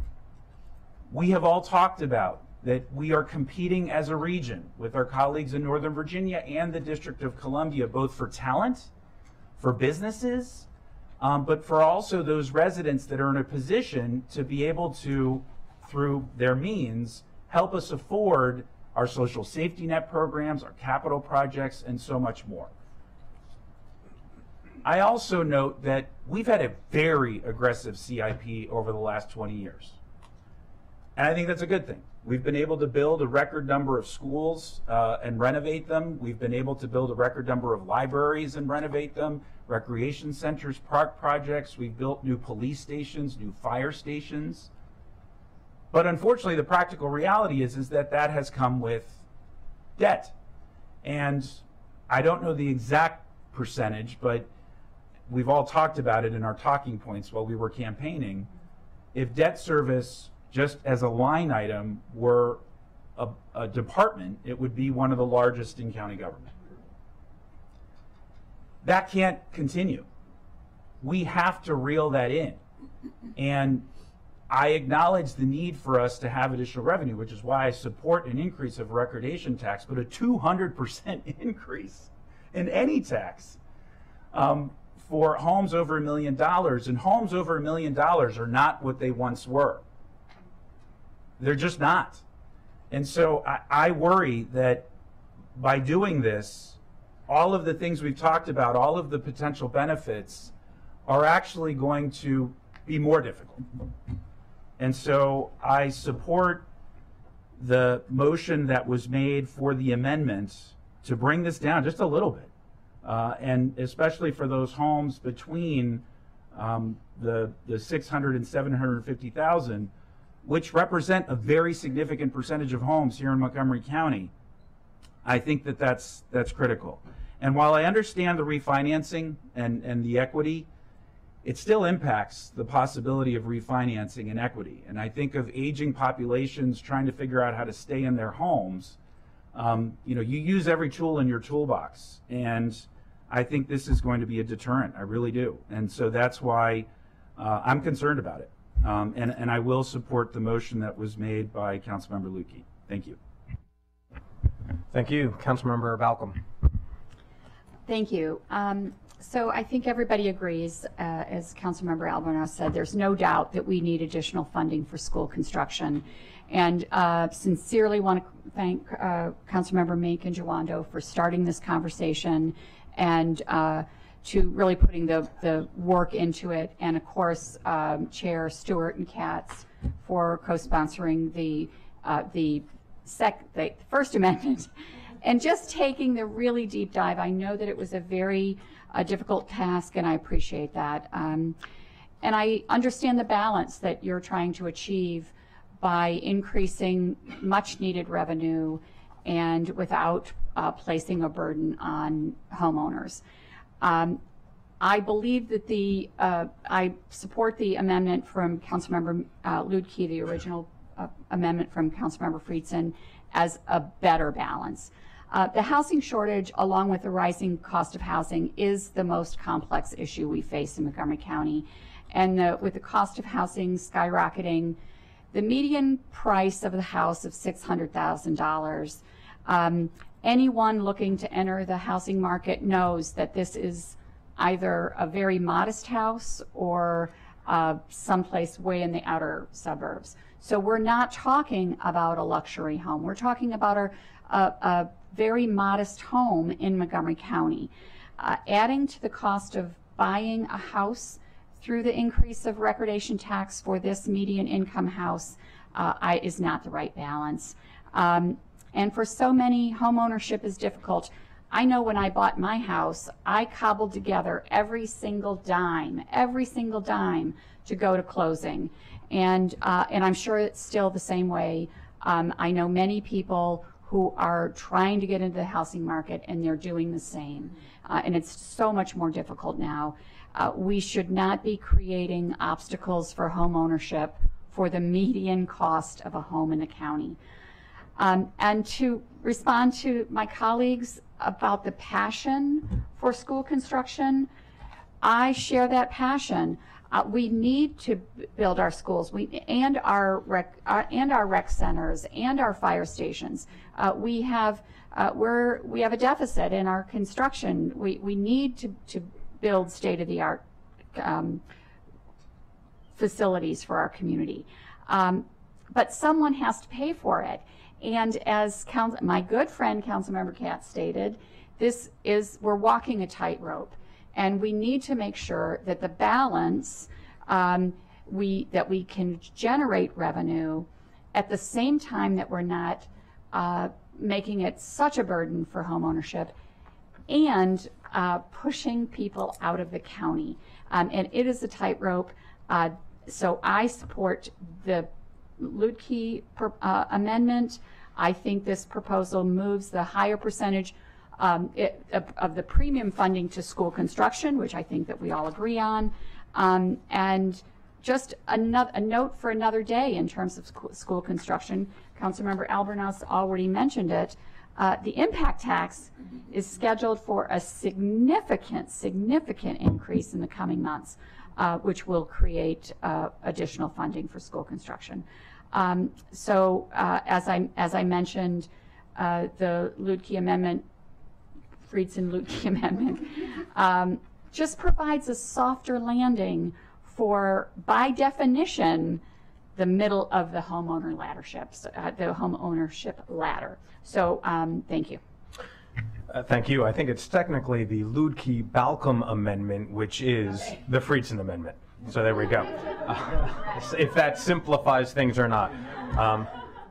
And the namesake of that amendment, Vice President Friedson. Well, thank you for that clarification, Mr. President. I will note that it was the Friedson failed amendment in committee, so I'm hoping that my female colleagues here can help me out, maybe a different brand to help for the same policy. But obviously, I put this forward. I put this forward for the reasons stated, and I really do appreciate, first of all, Councilmember Albernaz noting the good news here.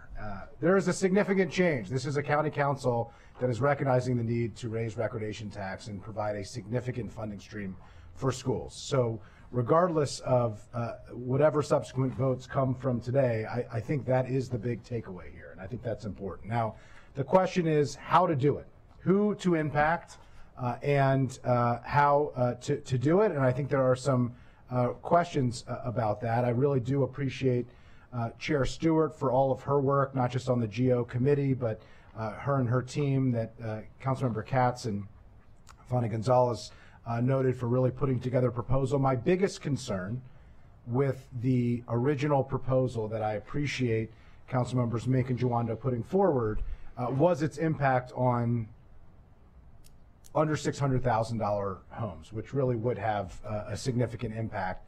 And Councilmember Stewart's proposal really does address that in a significant way, as mine does as well. And so I really do acknowledge and appreciate that. I realize there's a need, we all do, and that I support that. I am concerned that this is a lot. It not only triples the recordation tax premium for homes over $1 million, but it significantly increases the original proposal, in particular for homes between $600,000 and $1 million. And that's what I was most concerned about when I was crafting my proposal. For many families, for most families in Montgomery County, a home at $601,000 is a home they might struggle to afford, but they also will struggle to find that actually meets the needs of their family. I think that's still true at $700,000, unfortunately. It's still true at $800,000. There are few places to find housing that serves families in Montgomery County that is below that number. Unfortunately, that's the reality that we face, and unfortunately, it's the reality that we're in. Also, as noted, if the primary purpose of increasing the recordation tax is to fund school construction, which has been the prevailing conversation that we have been having, and the badly needed PLAR projects and other projects that we have within the school's CIP, I think we should be steering this increase to the extent we can to schools, because that is the stated purpose. There's been a lot of discussion about the original planning board proposal that the prior council ultimately did not take up. I'll note that the proposal that is now the Luedtke-Balcom Amendment, which I'm very proud and prefer it to be the Luedtke-Balcom Amendment, frankly, that proposal is more progressive than the planning board's original proposal. It doesn't touch any homes under $600,000. It is very similar between $600,000 and $1 million in many areas of that. It's actually virtually identical in terms of the revenue that it would generate. And it is more once you get over 1.2 million. So less below 600,000, similar between 600,000 and 1.2 million, and actually more than the original planning board recommendation would have been for over 1.2 million, and somewhat similar between $1 million and 1.2 million. I just wanted to note that because it's important for context. These are significant proposals. Even if we move forward with the proposal that is before us in this amendment, it would be to take a more progressive version of what the original planning board proposal that is the basis of much of this conversation. I appreciate Councilmembers Luedtke and Balcom mentioning the need to raise revenue, but that we can't just tax our way out of our challenges, that our decisions have a direct impact on housing affordability. And I really appreciate the acknowledgement by Councilmember Albernaz and Balcom that we don't make these decisions in a vacuum. By all accounts, we're heading towards challenging fiscal realities and economic realities. We have a 10% property tax proposal before us. We have impact taxes that are supposed to go up by a lot. And as colleagues have eloquently and passionately noted, we just can't get blood out of a turnip. So I appreciate that we're going to move forward with something today. I hope that it is something that is reasonable and can be absorbed without having disproportionate impacts on many people in our community in terms of housing affordability. And for all those reasons, I will support the amendment. Thank you, Vice President Friedson. So I'll share my thoughts on this amendment and on the broader conversation as well. Appreciate the bill sponsor and co-sponsor for putting forward this proposal, and my appreciation to GO Chair Stewart for tweaking it to get it to the place where it's at today. But where it's at today is really important to keep in mind as to where it was a few years ago. You know, this is a conversation that's been lingering for years. When the council took up the growth and infrastructure policy in 2020, the council, and I believe every member of the council, said that while at that point in time we were not picking up the recordation tax as proposed by the planning board, we were going to come back to it. And it's really important to note that during the growth and infrastructure policy, the planning board came forward with a proposal that we did not adopt. And that proposal, in some respects, is more aggressive than the proposals we're talking about now. And that is from our planning board, who wants growth, who wants infrastructure, and they want housing. We didn't adopt their proposal. And by my understanding, we have lost $40 million in our CIP over those years. Dr. Orland is nodding. Correct. Okay. That $40 million would have resulted in 2 additions or nearly 3/4 of a new middle school. Just over the last 3 years of us not adopting what the planning board recommended. It's important to state that again, the planning board's recommendations, which we did not adopt, which we said we would pick up, and we never did. And during that time, I've heard from parents and residents who are concerned about the state of their schools, concerned about their classrooms, and here we are having this conversation.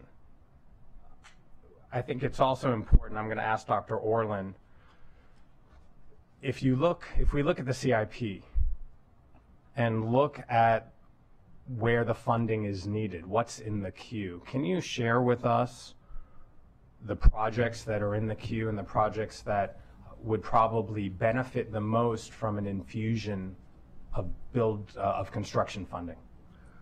Well, there's 2 ways I could answer. I guess the question is in comparison to not having a bill or in comparison to Mr. Friedson's bill? Are they different answers? Yes, they're different answers because Mr. Friedson's bill does basically funds the school's requests, but does not fund really anything else. Without Mr. Friedson's proposal, if you're comparing it to existing rates, then the school's request isn't funded either. So that's why I say it's 2 different lists. No, I appreciate the clarification. So let's go from status quo to passing either bill. Okay, so on the school side, some of the projects that would be delayed that were the non-recommended cuts. Let's see, I made a list here actually. Magruder High School would be delayed 1 year. Damascus High School would be delayed 2 years. Highland View Elementary School addition would be delayed 2 years. There would be reductions in ADA compliance and roof replacement and the sustainability initiatives within the schools. In non-school projects, and this is what really is affected by the difference between Mr. Friedson's bill and the GO Committee's bill, the Capitol Crescent Trail Tunnel, which recall the executive did not include any money in the CIP for, and effectively delayed it by 3 years or more from what it is. What the committee and the council has done so far is to, for the time being at least, assume we're going to get a raised grant from the federal government but we need to match it with $24 million of county money. And we at the council accelerated it 1 year from what it had been in the approved CIP because it wasn't matching up with when the purple line's being delivered. So that's $24 million right there. Basically, the project, instead of being accelerated by 1 year, would be delayed 3 years or more. The Bradley Boulevard Improvements Project would be delayed by a year. The Falls Road Bikeway Project by 2 years. The Forest Glen Passageway by a year. The Tuckerman Lane Sidewalk Phase 2 by a year. The Summit Avenue Extended in Kensington by a year. The White Flint Fire Station by 2 years. The Outdoor Firearms Training Facility by 1 year. I believe that, I'm not quite sure about this one, I believe the Chevy Chase Library and relocation and renovation will be 2 years, and $3 million in legacy open space. And I think there were one or two others which I don't have listed, which I don't recall. But that's most of what's. I started to take notes, but it became too long a list for me to keep up with you. But what I heard was that based on both proposals, schools like Magruder and Damascus will get the funding they need. Yes. Great. But the difference between the two proposals, if we go with the GO committee recommendation, then the Capitol Crescent Trail, Bradley Boulevard, Falls Road, and Tuckerman will be built in a quicker pace than the alternative. Right, but also don't forget about the rental assistance. The difference between Mr. Friedson's proposal would add $2.5 million over the 5-year period. The GO committees would add $52 million. Okay. So that's a major difference there. I appreciate this. This is illuminating. These are the details I think that are important in determining which way to go. I throw this out there for consideration at a future time that while we're facing the situation, because of budgetary constraints, but also because of inflationary costs, perhaps we revisit this at some future time, peg it to inflation so that we don't have to keep revisiting this conversation, making these very tough decisions, but recognizing the external economic realities that exist with property values. Could I, well, I've got partly have the floor. Could I make one point for the record? I heard references to how the recordation tax under the GO committee's proposal would triple or go up to by 200%, which is the same thing, and that's true in terms of the rate. That's not true with what people would be paying in recordation tax. If you look at the top of page 8 of the packet, you'll see a table which shows 4 scenarios: the existing rates, the rates under the Mink-Jawando the bill, the rates under the GO committee's recommendations, and the rates under the Friedson proposal.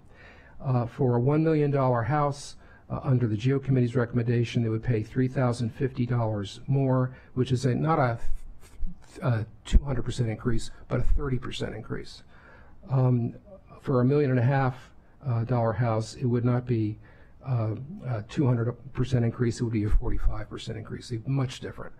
Under the Friedson proposal, it would be a 11% increase for a $1 million house and a 24% increase under the 1.5 million scenario. So I just don't want anybody to leave the impression with anybody who's listening to this that the rates, recordation taxes are going to triple. Plus everything on page 8, what you're seeing there in terms of the dollars, of typically that is split between the buyer and the seller. So a buyer would be paying only half of this in 90% of the time. Thank you, Dr. Thank Owen. Councilmember Albernas. Thank you, Dr. Owen. You probably haven't had a chance to evaluate this because we just got news that the impact taxes and the transportation impact taxes have been increased, but that's different, that's in addition to, so can you talk a little bit about what your initial assessment is of, regardless of what we do, what that increase will be? Yeah, I mean, we've talked about this sort of informally internally here so far, but nothing come up with a specific proposal. Yes, the transportation impact tax, as calculated by the Finance Department, is 9.5% over the 2-year period. The way the law, boy, this is a bit of a sidetrack, so you have a few minutes. The way the law was intended several years ago was that rather than having the council having to revisit the impact tax rates every year to deal with inflation, that there would be a process where automatically finance would increase it by the cumulative effect of the prior 2 calendar years. And that was the way it was supposed to be applied to schools and for transportation. And then a couple of years ago for schools, it was changed to take into account not a construction cost index, but what the school system was actually experiencing with their increases, and also took into account the student generation rate. And that was, and they looked, and they still do that now, they look at the cumulative over 2 years.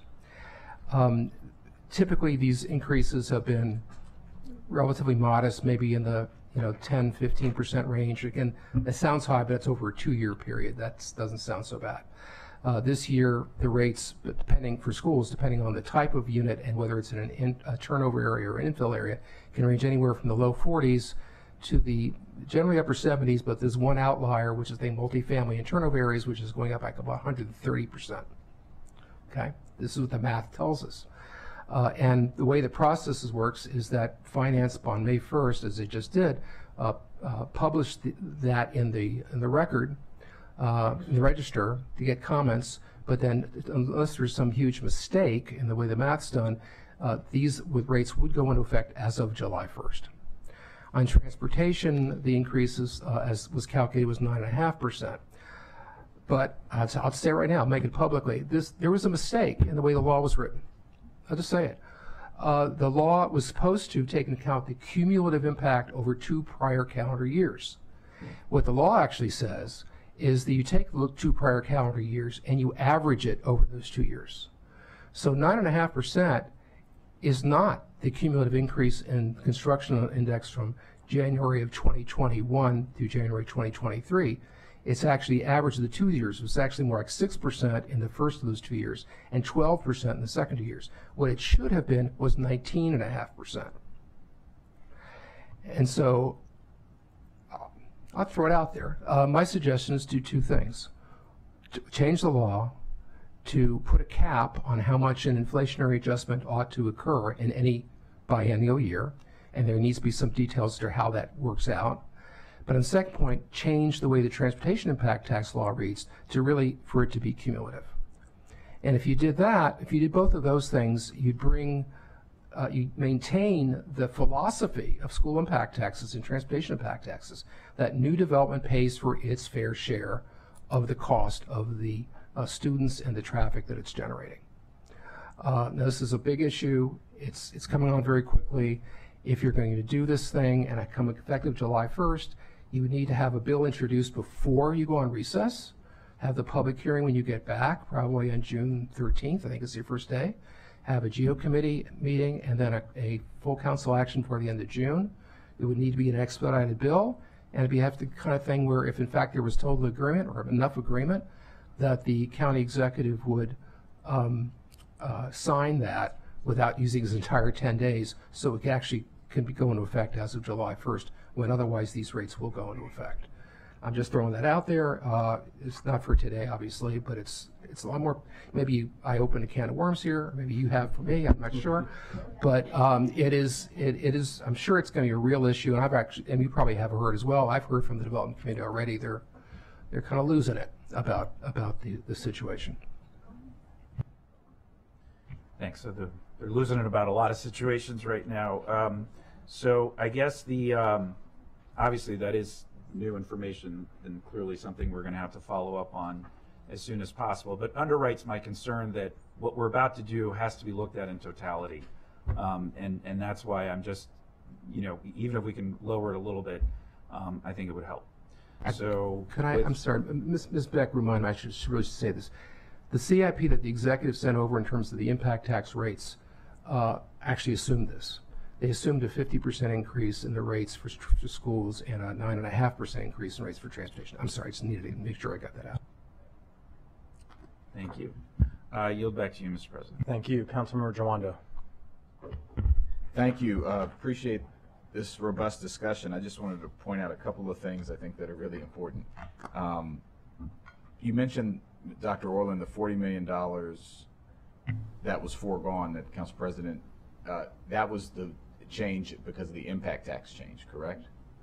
That was the change by not having the recordation tax that was proposed by the planning board. So that was based on the planning boards. If we had implemented the planning board's numbers at that time, it would have generated $40 million Yeah, over the last 2 years, total over the last And 2 so years. that takes into account that would have caught the housing boom that happened, the sales that happened in 2020 and the like. Right, 2021 and 2023 have been down years. Ms. Lukey is right, it's a very fluctuating revenue source. 2022 was a banner year. Right.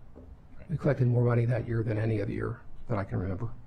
I appreciate that. And that's what I was mentioning with the opportunity cost. The other thing I wanted to mention, which you alluded to, but just wanted to put some numbers on it, for $1 million home, you currently pay $10,300 on split between two 90% of the time, which is about $5,150, give or take.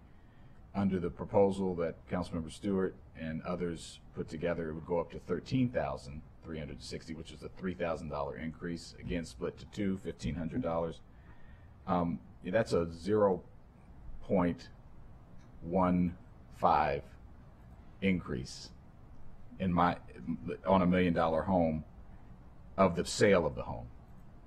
So if $1 million, I did my math right, you can check it. So if you take $3,000 of $1 million, that's 0.3. Half of that is 0.15. People are not making a decision whether to buy $1 million home based on that. They're just not.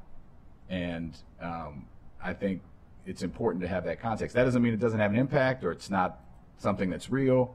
But to Councilmember Sales' points, which she made very passionately, we have to contribute to the community that we want to see and build it. And I happily will do that. I know many will, especially when we created the deficit. So I just think the context of that very small amount on the transaction that is split between two are not driving decisions to purchase a home. So thank you. Okay, colleagues, we have an amendment on the floor. It's the Lutke-Balcom-Friedson amendment. All those in favor of that amendment, raise your hand. That is 4. All those opposed? And that motion fails. And not seeing any other comments on the underlying piece of legislation, Madam Clerk, will you call the roll? Councilmember Lukey? No. Councilmember Lukey votes no. Councilmember Mink? Yes. Councilmember Mink votes yes. Councilmember Sales? Yes. Councilmember Sales votes yes. Councilmember Albornoz? No. Councilmember Albornoz votes no. Councilmember Duando? Yes. Councilmember Duando votes yes. Councilmember Katz? Yes. Councilmember Katz votes yes. Councilmember Stewart? Yes. Councilmember Stewart votes yes. Councilmember Fanny Gonzalez? Yes. Councilmember Fanny Gonzalez votes yes. Councilmember Balcom? No. Councilmember Balcom votes no. Councilmember Friedson? No. Councilmember Friedson votes no. Councilmember Glass? Yes. Councilmember Glass votes yes. Okay, and that passes 7-4.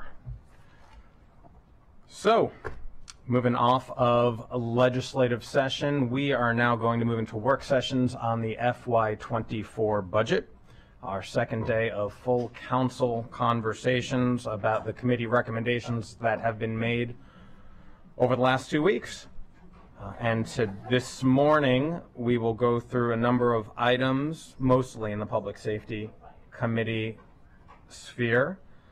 And I will turn it over, and this is, FY24 operating and CIP amendments, and I will turn it over to Chair Katz. Thank you very much, Mr. President. I was going to say, thank you very much, Mr. President. This is a difficult budget, as we've all learned, and I know the police chief and his staff are here as well. Perhaps the chief would want to come down, and anyone who he would like to have come down with him. I think we need to frame this discussion with a reminder. And the reminder is that we are at least, underline the words at least, 108 officers short.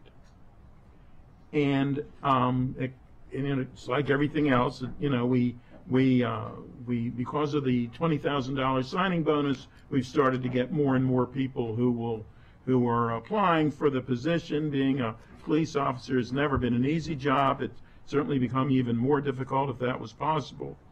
But we need to keep in mind that because of the shortages that we have in the police department, that air response time for someone when they call 911, and obviously this is an average time. If there's a horrible situation, obviously it's faster than this. But the average response time is about 9 minutes and 20 seconds. 9 minutes and 20 seconds. And that's 44 seconds longer than last year's average. And as we all know, when you're waiting for that important person to come help you, every second seems like a month. And we have got to try to figure out what's a better way to solve this while we are getting additional officers, and we are all working towards that. But most of the additional time, or about 41 seconds of those 44 seconds, is involving unit travel time to the incident.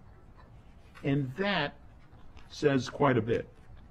So that's why when we went through this, and obviously we are very concerned in every way, but one of the ways that we can help be more safe and effective policing is to, in some ways, get some additional civilizing the certain police functions. And that's why we are attempting to turn to technology. Perfect, not always, but that is what we've considered. And I think, and we can go through each, and Ms. Farag is here and as always has done a wonderful job on this packet, but I think we need to keep in mind why we have suggested what we have suggested and the high priorities and the priorities. We've had some discussions about, and we're going to hear it later, and I know, about the drone, about civilian firearm instructors, et cetera, et cetera. But I think it is important that the chief and his staff are given the training and the technology that are so very necessary to make certain that Montgomery County remains safe. We hear people, and of course every crime is a horrible situation. We don't want any crime, but the reality is you're going to have it when you have a million population. And the reality is that we want to make certain that we get back to being as safe an area, and I think we still are the safest, and the experts are sitting at that table. I think we are the safest in the Washington metropolitan area, but that doesn't mean that we feel as safe as we should be. So I'm gonna, if it's with you, if it's all right with you, Ms. Council President, I'm going to turn it over to Ms. Farag. Absolutely. Good morning, everyone. As the Chair of Public Safety indicated, the committee reviewed this budget through a context of significant police and civilian staff shortages. There's about an 8% shortage of sworn officers and up to an 18% shortage of civilian staffing, professional staffing, and a large chunk of that is in the Emergency Communications 911 call center. Lay this against a landscape of increasing violent crime. Certain subsets of violent crime continue to increase, and violent crime is up 7% in the first quarter of calendar 2023. The county executive's recommended budget adds several. The actual recommended budget is $317 million. That's 7% increase over the approved budget from last year. It actually results in a net service reduction. Most of that increase is going to fund compensation, which is, in my opinion, necessary. However, the service reduction comes from the fact that you're so short-staffed at this point. And again, the Chair of Public Safety mentioned that calls for, the response time to calls has increased since last year, and part of that is reduced staffing. So the county executive's recommended budget adds several items that policymakers across the country are looking at right now because everybody's suffering a police shortage. Right, there was a huge number of police officers hired in the 90s when crime was at its highest. They are all now retirement eligible, so they're leaving. So a couple of the biggest things that policymakers are looking at are civilianizing police functions so that it can free up sworn officers to go respond to calls. And additionally, as the chair mentioned, looking at technology improvements to augment services and act as force multipliers. So the committee, when they went through these recommendations, they voted 3-0 to split the 6 civilian firearms instructor positions into 2 tranches, one of those staying on high priority and one of those on priority. And they added one-time funding for the Violent Crime Information Center to maintain operations through the end of FY24. The committee also voted 2-1, with Chair Katz opposed, to cut the security camera rebate program funding by half, assuming a January 1st start date. And I'm happy to go through the items on the reconciliation list on page 2. The first item for your consideration is adding 3 civilian firearms instructors, tranche 1, for $233,000. Again, the other item is on the priority list. The department currently has 6 sworn and 3 civilian firearms instructors. Civilianizing this type of function would again free up sworn officers to answer calls. And it also could take advantage of recently retired police officers from other agencies who would be able to provide the firearms instruction. The second item is to enhance one-time replacement security and precision rifles. These rifles are past their end of life. They're having trouble getting parts for some of them.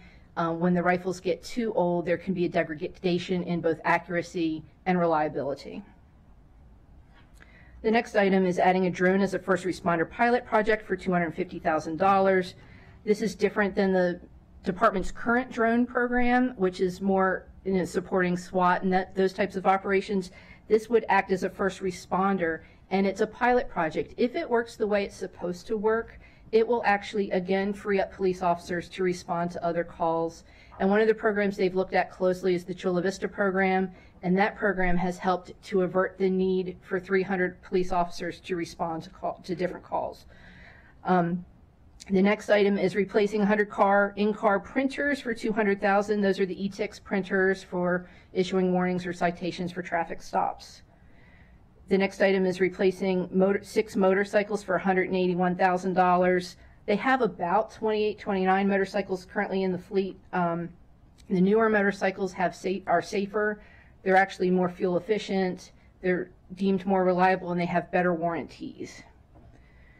The next item is replacing night vision goggles and scopes for $172,000.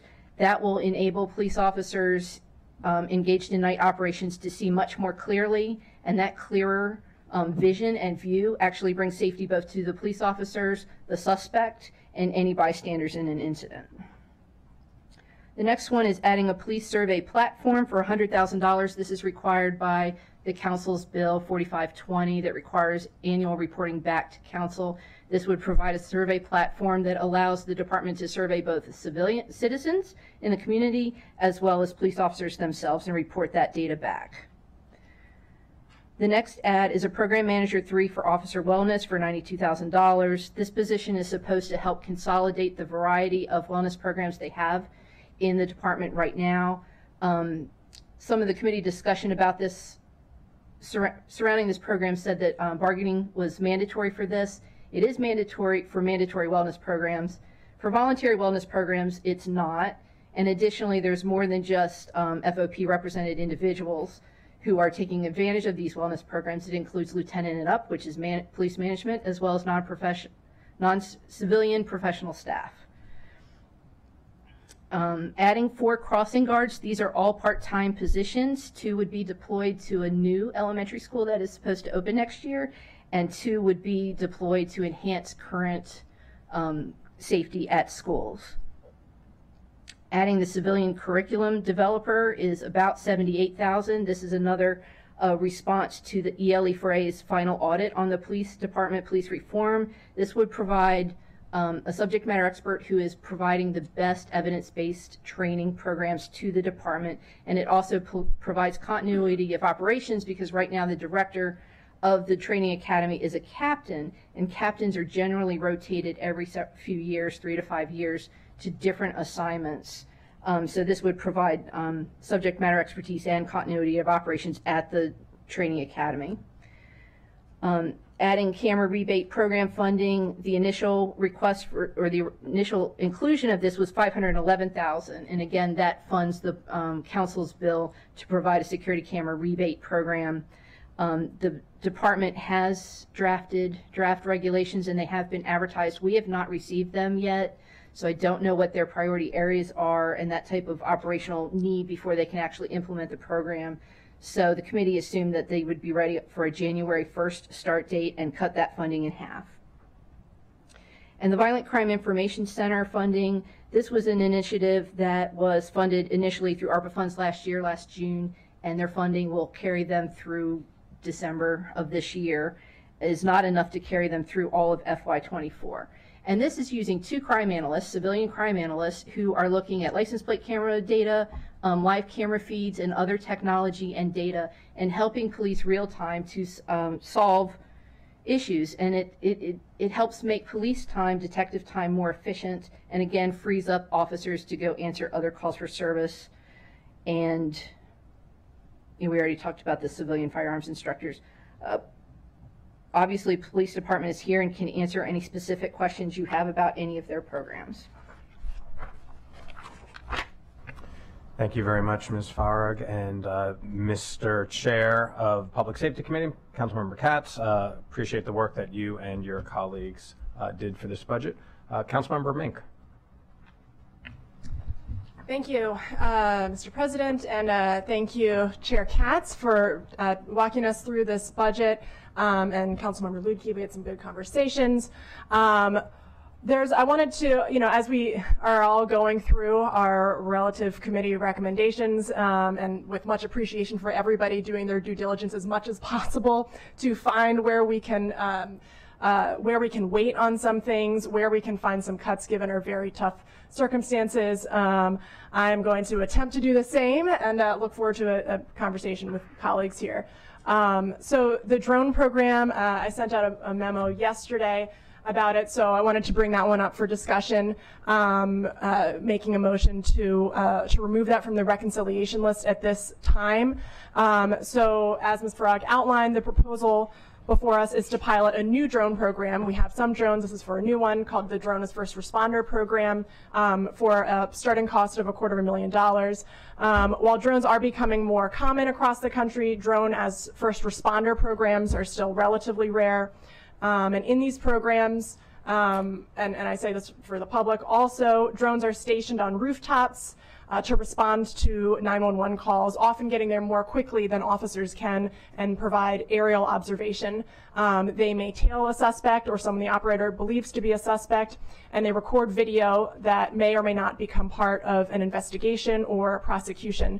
And so the proposed pilot program would station one first responder drone on a rooftop in downtown Silver Spring, then with the goal to expand in the future if successful.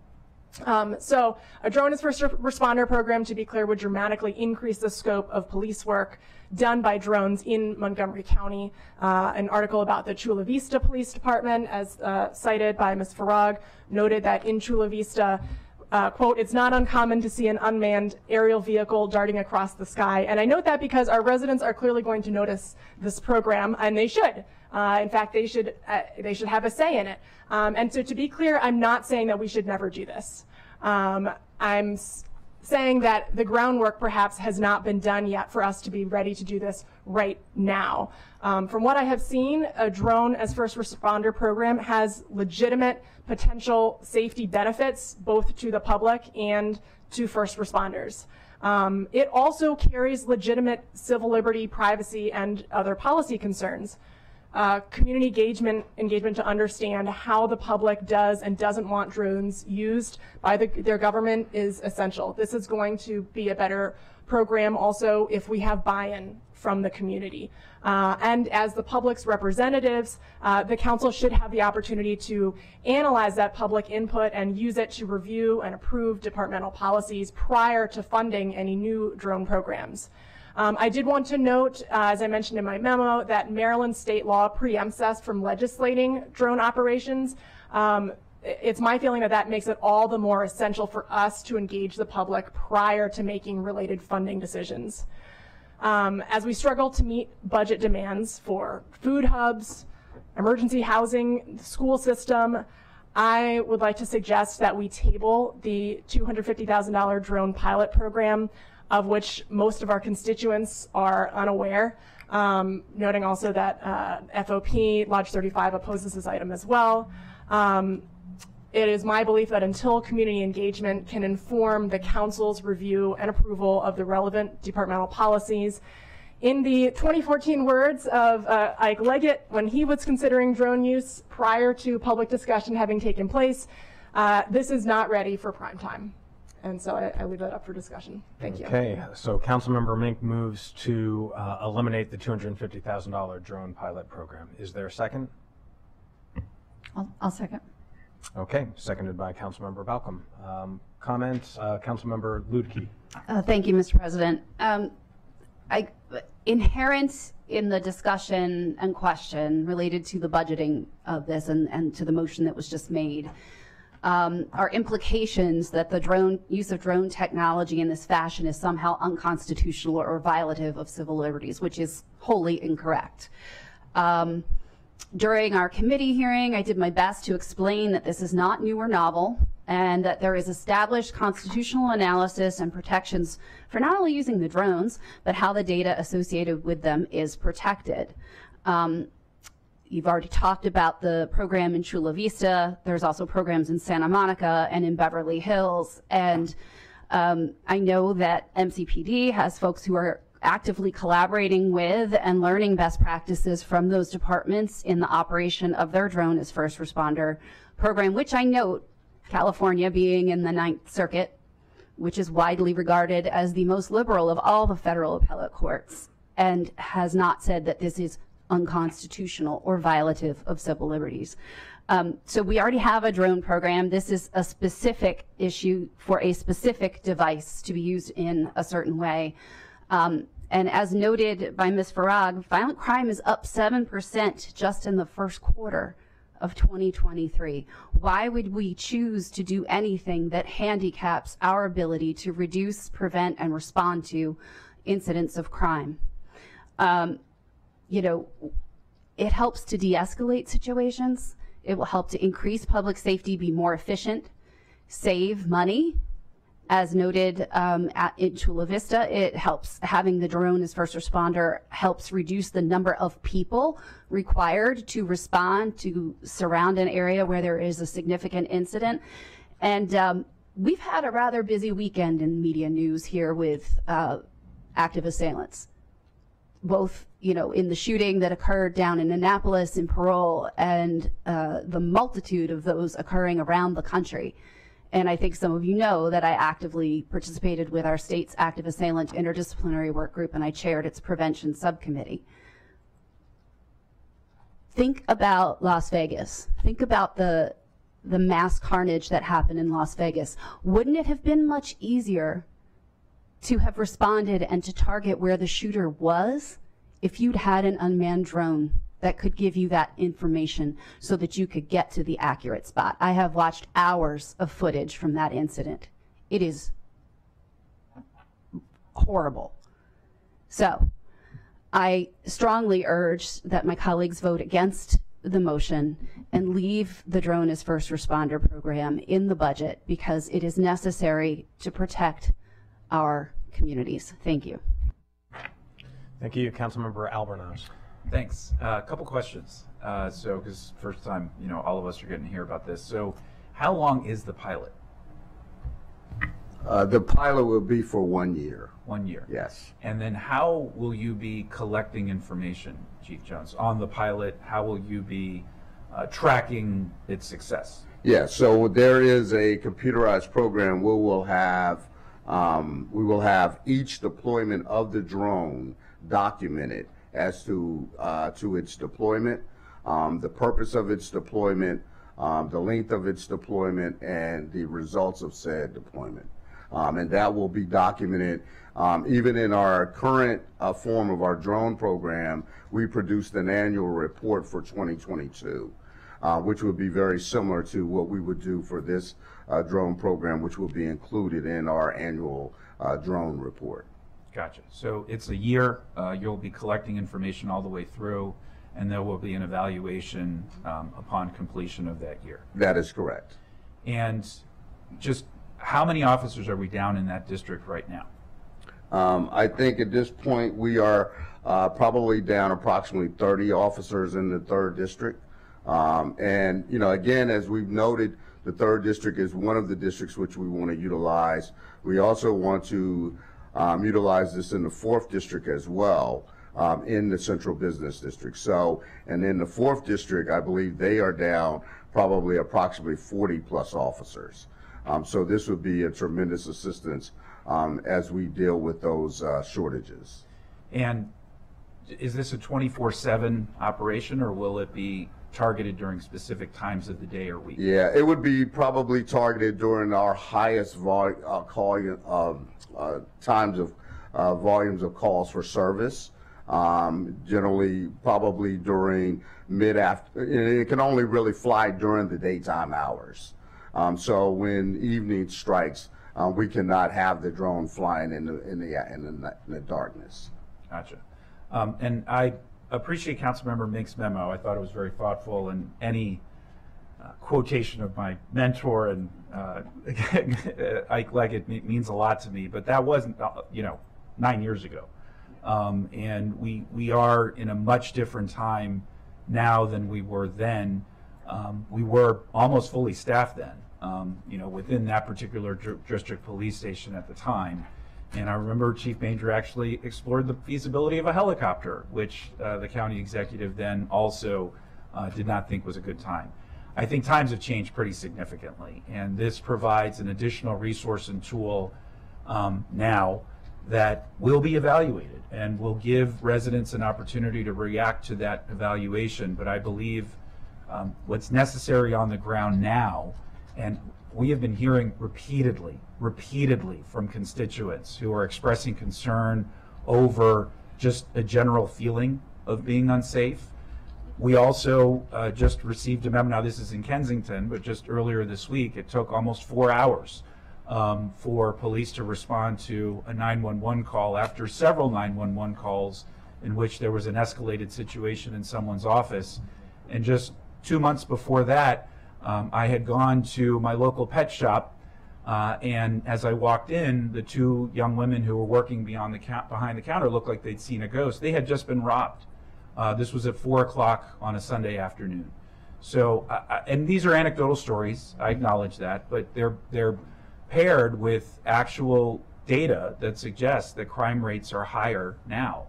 And I think this is a reasonable step for us to address the situation that we see before us, and we'll be able to evaluate whether or not it has been effective. And so I will not support the motion, although I appreciate and respect where it's coming from, because I think we can still achieve community feedback and input, but we'll have even more data from which to be able to have a discussion on that community input after we've seen how it's gone. Thank you. Councilmember Balcom. Thank you. I wanted to clarify, seconding the motion had nothing to do with the constitutionality of the drone, and so I just wanted to push back on Councilmember Lukey's. Sorry, that was meant about the memo, the issues raised in the memo that was circulated to council. I also don't challenge it on constitutionality. So I just wanted to make that clear, that I was looking at the where we are in the budget and whether this was the best use of funds at this time period. Thank you. Councilmember Stewart. Sorry, I didn't think I was up next. First, I want to say, Chief, and everyone here, thank you very much. Thank you for all the work you're doing under very difficult situations, such as those that Councilmember Katz discussed. And I very much appreciate all the work in District 4, particularly in the downtown Silver Spring area, where, if I understand the way this has been presented, is that this pilot would be in downtown Silver Spring. And I appreciate Councilmember Albanaz talking about community input, because I'm actually hearing from residents, because I don't believe the Silver Spring Citizens Advisory Board or the Urban District or residents in Silver Spring have been engaged on this issue. or have it had discussed with them or brought up. And so I'm just curious if that's a misunderstanding, or have residents in downtown Silver Spring who may be experiencing a drone flying around the area during the day, have they been asked for their input or briefed on this at all? So the overall answer is it's no, but there have been individuals in Silver Spring who have been briefed on this. We've not had necessarily an opportunity to be able to actually get out and do this, but we are prepared to actually go out and to inform the community of exactly what we're doing. We are in total transparency in this program. There's nothing for us to be able to, for us to hide here about how this will be deployed, and we're more than welcome to meet with any group. But I think we're moving at a very fast pace. We're trying to come up with strategies for our community to make them as safe as possible during this time, as noted about the increased violence that's been occurring in the county. And for example, we've been putting up mobile video cameras throughout downtown Silver Spring, and we didn't have those conversations with the community when we did that. But at the same time, we did after we put them up. And the other part of that is the fact that we have seen, for example, where we put those up and we had numerous incidents of carjackings. We've not had those carjackings since we put those mobile video cameras up in those areas. So, yes, well, Chief, knock on wood, but I though, take my wins where I can. Yes, Chief, I very much appreciate that, but I do have to note that particularly Commander McBain and Captain Reed had done an excellent job, and the community has been briefed on where the cameras were going, when you move them, and unfortunately, when one of the cameras were moved from Fenton and Bonifant, we did have a carjacking the next day. The residents in downtown Silver Spring have been asking, as my office has, for more cameras, particularly also in parking garages, in the stairwells and other things. And that has been an ongoing conversation with the residents. And I fully appreciate that and appreciate the job that you're doing and Commander McBain and Captain Reed are doing, keeping residents engaged in this process. And I think that's very important. My concern here is that this is the $250,000, as Councilmember Balcom talked about, and I think I'm going to support the kind of I don't know if we want to call it a pause on this as we continue to explore this and talk to members of the community and move forward with it, because I appreciate that you've talked to some people in the district. As the district councilwoman, I have not been engaged in the process either. And so at this point, when we're having this difficult discussion about our budget for this portion of it, I'm going to support either pausing it or putting it on the priority list, whatever the motion is. The motion is to remove it. I'll agree to remove it. Okay. Chairman Katz. Thank you very much, Mr. President. If I could I ask Ms. Farag to please jump in here? And then I'm going to come right back to it, please. Yes, I just wanted to offer one thing for the council's consideration when reaching out to community members. Part of my initial staff report was on equity focus areas, and to show that people do not experience safety in this county equally. There's a huge disproportionate impact to people who live in equity focus areas. And this is meant to help avert some of the violent crime that is happening in equity focus areas. And I sent this to the public safety chair, but when I was looking at total homicides across the past 7 years, they have started to concentrate significantly in these EFAs. In 2017, they were 37.5% of all homicides in the county for that year. This year alone, they are 60% of all homicides are happening in an area that covers 8% of the square mileage of this county and impacts 28% of the residents of this county. So when you look to talk to stakeholders, I would suggest trying to proactively reach out to people who live in equity focus areas that may not be necessarily the regular community and residents associations that we deal with. Thank you, Ms. Frog. You know, this is really becomes down to the chicken and the egg. In one breath, and I believe we absolutely need to involve our public for as many steps of the way as we can, but at some point, if something is not in the budget how in the world can we go out to the public and say, you know what, it would be nice to have, because it's not in the budget. We can't, the police department doesn't go out and say, you know, this is something that we should fund, but we don't have any funds for it. It's not, to me, that's not the way to go about it. I believe what we should do is put this in the budget. I believe what we should do at that point, we should have the discussions, the police department and others, I'm happy to go there as well, with you and everyone else, to have those discussions with the public and hear what ideas, good ideas they have, and what they agree with and disagree with.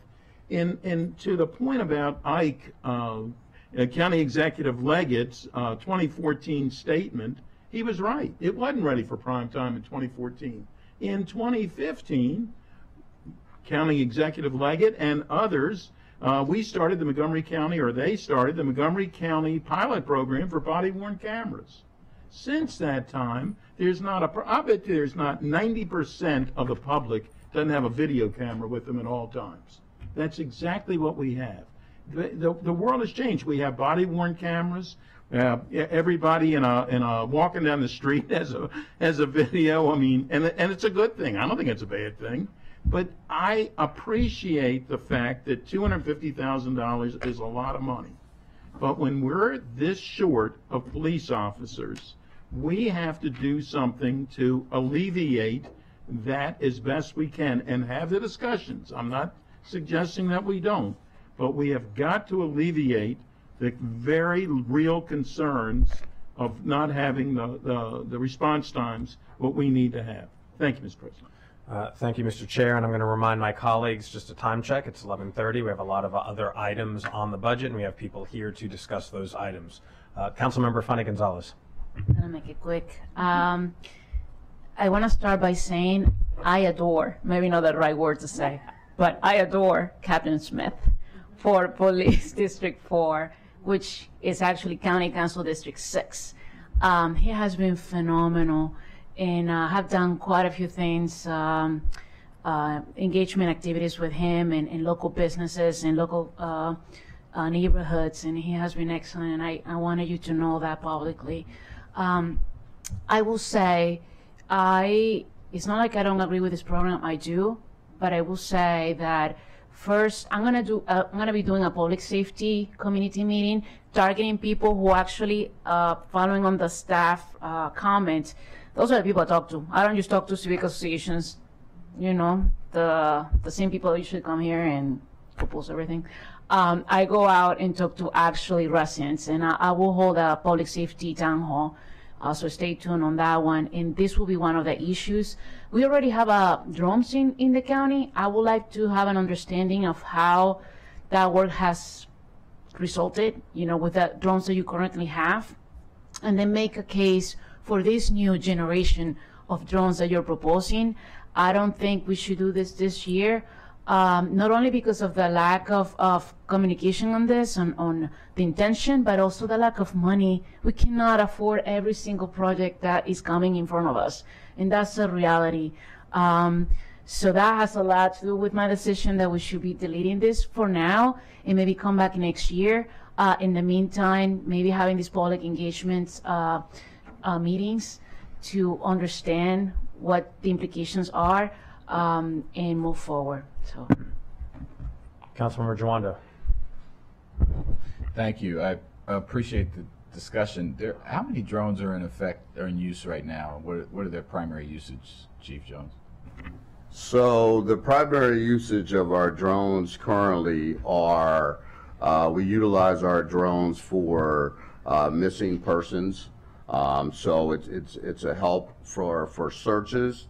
We also utilize our drones to help us at major events, to help us to actually prepare for said events when we know that we have large volumes of people that will be gathering, and it's more from a safety situation from that perspective. I'd also note that we utilize them in a variety of other different facets. For example, We've utilized them for to help with our emergency response teams when they go out on dangerous different operations in order for officer safety. And again, all of those incidents are documented, and we prepared those in. And again, we've done an annual report on the actual deployment of all of our drones in those particular situations. And how many, roughly? Is it 13? I've heard 13. I've heard the number 13. 13, I just want yes. to get that on. I appreciate Right. it. So obviously different usage than what's being proposed here. Yeah, I'd want to know more, similar to colleagues' comments about the community engagement process. I think it's really important because this will be a different usage and much more often. I think also, I think the council should be, up to date and involved. And I don't know if the committee is. I didn't see this discussed, but in what the specific procedures are going to be, as far as how it's used, when it's used, what's done with the footage, how you're going to be just documenting or using it and determining whether it's been successful or not. All of those things I think we need to have a little more information on before we jump in and do it right away. I also would say that it is a tight budget, and I think that's not an insignificant issue here that's being raised by colleagues. So I'm inclined to support the motion at this time, but I do think we should get, if this is something, I know this is relatively new across the country, I'd like to have further conversation about what the procedures and policies and where it's going to be used, because there's always an issue here, to Ms. Farag's point, where there is concentrated crime or concentrated poverty, there's an opportunity here, or that these could be used in specific areas more often than not, and there needs to be just real thoughtfulness about that, about what the unintended consequences could be and as what the benefits could be. Well, if I could just state, the drone program is regulated by the FAA. We can't just fly wherever we so choose to fly. And so in the pilot program, we got special permission to actually be able to fly in the Silver Spring Wheaton corridor, only a 2-mile radius. So it's a very small radius. We can't just go to Germantown. We can't go to any other area in the county and fly this. And so we've been more specific. And just to say to this council, and I totally understand the finances, but this is a pilot.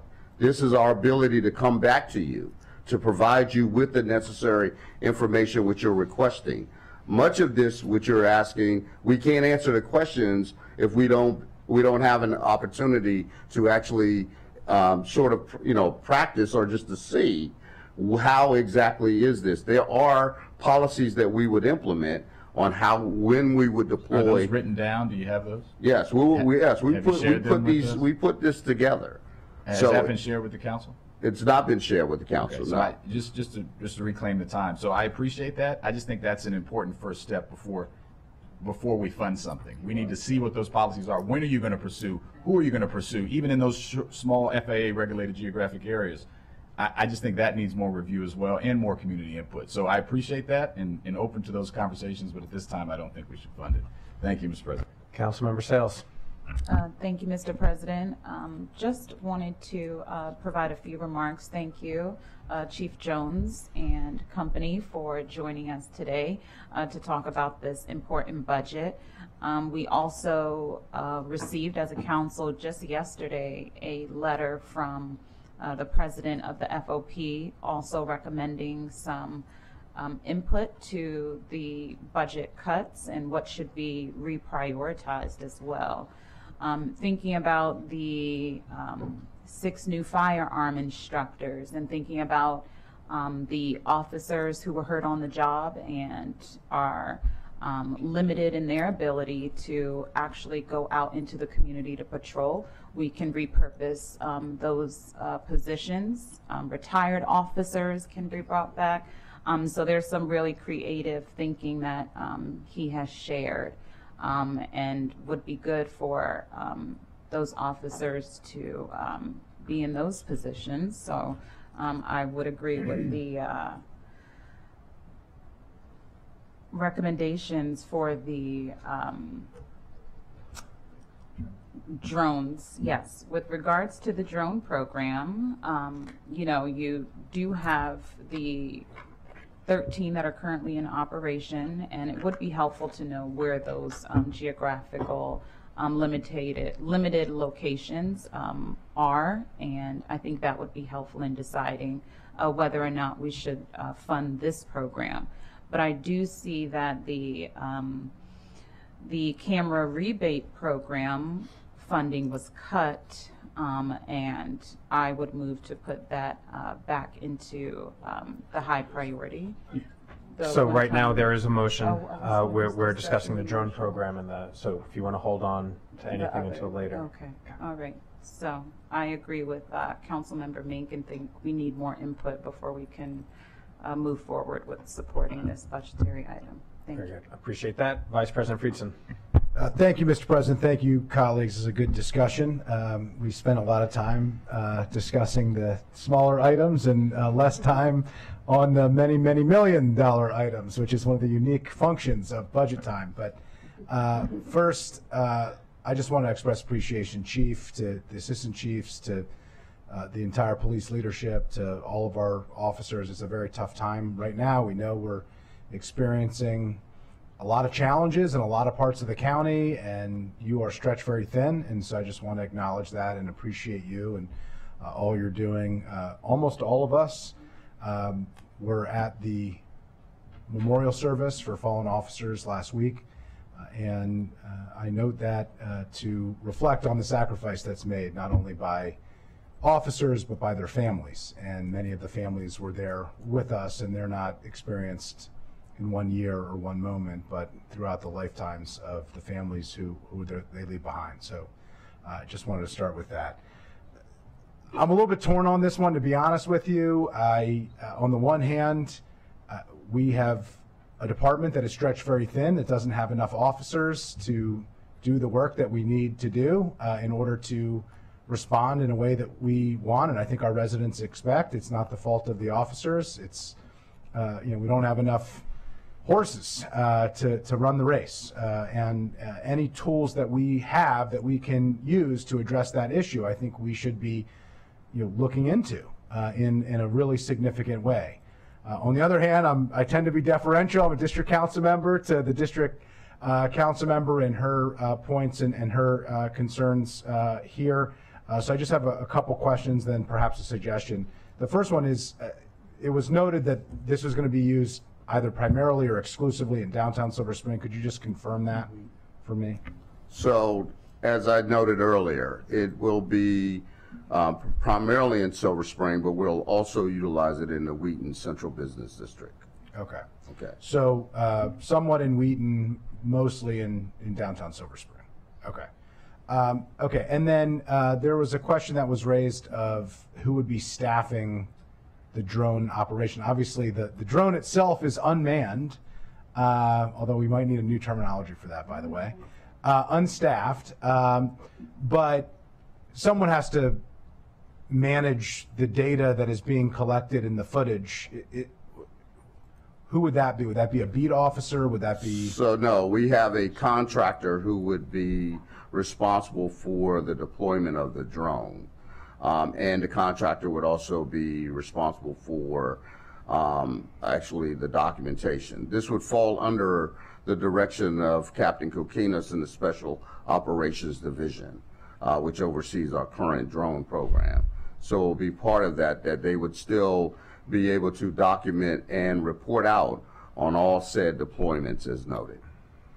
Appreciate that. So my humble suggestion might be that we move it to priority from high priority, if that would get to a better result, but I yield to the mover of the motion on that. I'd be comfortable moving it to priority, noting that it'd be hard to fund in this budget, but not signaling that there's no support for the program at all. I didn't really hear that personally. I'm a little uncomfortable saying that we don't support this at all, because I do think it's something that we ought to be pursuing, but I think there are fiscal realities that we have to face, and it sounds like there is a little bit more work and more community engagement that could be done, and so I just wanted to put that forward and note that I would be comfortable with that. Does Councilmember Mink accept that friendly amendment? That's fine. Okay. I was going to make that same suggestion. Councilmember Katz, you want to get the final word? I do. I do. Thank you. I believe that's though I'm not in agreement that we should be waiting, I do believe that that's certainly a better step than what we were about to take. I also question whether or not we should have something in the budget before we go out to the public to have the discussion. And I think that's a fair discussion, not just on this topic, but on every topic that we have. If we don't have it in the budget, how can we go out and discuss whether or not it's a possibility? I also think that we should have the conversation with the community as quickly as we can. And a final statement is I've been told that the current drone program, the one that you have now, actually did start under former County Executive Leggett, I see some head shaking yes from memories here, that his position changed when technology changed. And if anybody knows Council Member or County Executive Leggett, who I had the pleasure of seeing either 2 or 3 times last week, I hadn't seen him forever, so on 2 or 3 times last week, he is certainly someone that knows that with times you change. So thank you very much, Mr. President. Thank you. And as Councilmember Albernaz just noted to me, we do have a police advisory board. We have a police advisory commission. There's no shortage of community members who want to be engaged in these conversations. And with that, there is a motion to move the $250,000 drone program from high priority to priority. All those in favor? All those against? And that's 9-2. Okay, and that motion passes. Councilmember Mink. Thank you, everybody, for indulging. And I forgot to thank also Chief Jones, who has been very helpful as we've been going back and trying to make an informed decision about this. Gave us lots of feedback and information, so with appreciation, and I will be happy to share that information with my colleagues as well. Okay, really quick, 2 others that I wanted to bounce off you all. One of them is the program manager for officer wellness, acknowledging that officer wellness is super important. I think that we are all agreed in that. This is a $92,000 line item, noting that, as also stated in the letter from the president of FOP Lodge 35, the county started a wellness committee a number of years ago to work on programming, which is also what this program manager is going to do. It came out of bargaining a couple years ago, and so this process has already started. There is a joint health and wellness committee that includes members of the FOP as well as members of OHR. They kind of put that on pause during COVID, but that is restarting now. The next meeting is at the end of this month, and they have been tasked with putting together, again, a program for officer wellness. So to me, it seems premature to create another position within MCPD when we have this coming down the pike already. So making a motion to move that to either eliminate it or move it to priority. If folks are more comfortable, I'll just say move it to priority so we can be quick. Putting that up for conversation. Okay, so Councilmember Mink moves for the wellness position from high priority to priority. Is there a second? Okay, not hearing a second. I was just going to see if the chief well, wanted to. Oh, we need to second it. Is there a second? Seconded by Councilmember Jawando. Conversation, Councilmember Jawando. I'm seconding it for it to be discussed. I don't think I will comment briefly. I've thought about this one. I think what I don't like is that the FOP, who'd be the main their members, the main beneficiary of this therapist, don't want it, and I don't like that there's that issue, because the #1 cause of death for police officers is suicide, as our firefighters. So it's a huge issue, and we do need more therapists and more options, but we need it to actually happen. And so to the extent that I have a question for the chief, it would be, where are conversations with, does the FOP members would need to be able to use this, and it would need to be something that would be being used by rank and file. Could you give us an update about the usage and conversations with the FOP about this item? So to Councilmember Jawando and to Councilmember Mink, with all due respect, I believe that the FOP's response in this for this particular position is not genuine. So in 2019, we had an officer who committed suicide on duty. And on that very day, I made a commitment that we would focus on officer wellness. I've been working with the FOP for 4 years. They've yet to come to the table to help us with wellness for our officers. So for my purpose, and one of the reasons why this position is very important to us, is because we believe that officer wellness is vitally important, not only for FOP members, but also for executives, officers, and our professional staff. And it's not just mental, it's also medical, to help officers, to help them transition, to get back to work, to get them on a healthy path with OMS. We have a very large police department. I have one person in OHR who's responsible for everyone on our department as it relates to their medical well-being and trying to get them back to work and working with OMS and risk management as well. And so this is why this position is vitally important. Yes, it is as a part of the mental health component, but it's also beyond that. And so that's why this position is being asked for. I appreciate you sharing that. I was at that funeral. It was very sad. I spoke with his family. Many of us were. So you've convinced me, and my message to the FOB will be get on board. If you don't like it, make it better. Officers need this use. So I'm actually going to withdraw my second. I'll withdraw the motion as well, and I appreciate that feedback. Thank you, Chief. Councilmember Mink. I yield. Very good. Any other comments on this budget?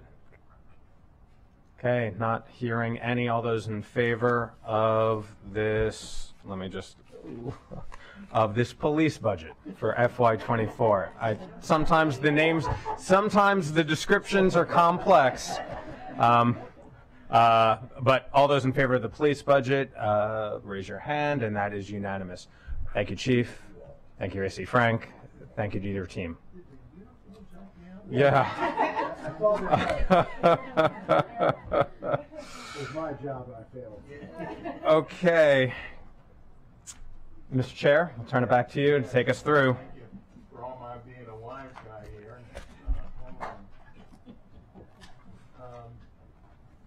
The PAB. Yep. The Police Accountability Board, as you know, is new. There are no items on any reconciliation list because all of the county executives' increase are compensation related. However, due to its significance in police discipline, I thought it was important for the full council to get a briefing on what the Police Accountability Board is doing and their staffing issues. This was created, it was mandated by the state in the Police Accountability Act of 2021, which withdrew the Law Enforcement Officers' Bill of Rights. Instead, every jurisdiction is required to create a Police Accountability Board as well as an Administrative Charging Committee. And the ACC is the entity that will actually review any complaints against police officers that involve a member of the community, whether internal or externally generated. The MCPD is the largest police department in the county, and that will create the most work for the board. They are not subject to the ACC until July 1st when their collective bargaining agreement expires.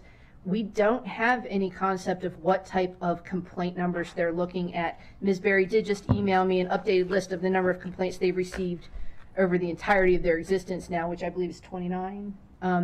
So I can provide that updated information to you. We have Ms. Berry as the executive director. They're supposed to hire an administrative specialist, which they're budgeted for. I don't know what the current status is of that, but I do want to bring to the council's attention, if there is a significantly large increase in the number of complaints they have to review, They may require additional staffing. The Public Safety Committee is going to monitor this. They may come back and discuss it later in the fall or so after they see what the experience is looking like, but they may require additional staffing to appropriately handle this type of case volume. Thank you. Obviously, Ms. Frog said it well. This was a 3-0 vote, and you know, as everyone is saying, we don't know for sure exactly what we're going to need, but we think this is a good start. I appreciate that, and appreciate Ms. Farag's stating that there are no noticeable differences in the budget, just some increased costs, and so appreciate the work that Ms. Barry is doing, building the airplane while flying it. So thank you very much for that. And Councilmember Jawando has a comment. Just wanted to say you're doing a great job, and I'm a little biased, but I think you've heard it from other people. And thank you, Ms. Farag, for raising that issue about the complaints. I think we will see as the function of the PAB gets more out there. I think what we want to see is that people can come to it. So I'm glad the Public Safety Committee will monitor that. And I agree, obviously, with the budget. Thank you. Very good. Ms. Barry, you want to make a quick comment? Yes. Thank you so much for having me, having the PAB and the ACC. Thank you so much, Ms. Farag.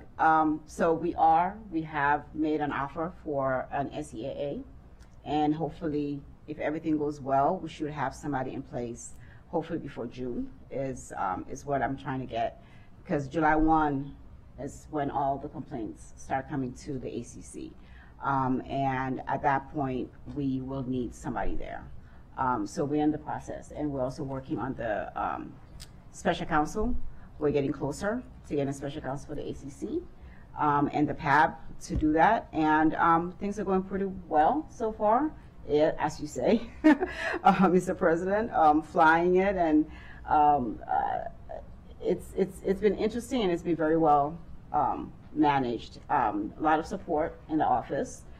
Just wanted to make sure that you understand coming in and getting the support from Dr. Stoddard's office. His SEAA has been a rock and has really been a driving force in helping me get the office into where we are today.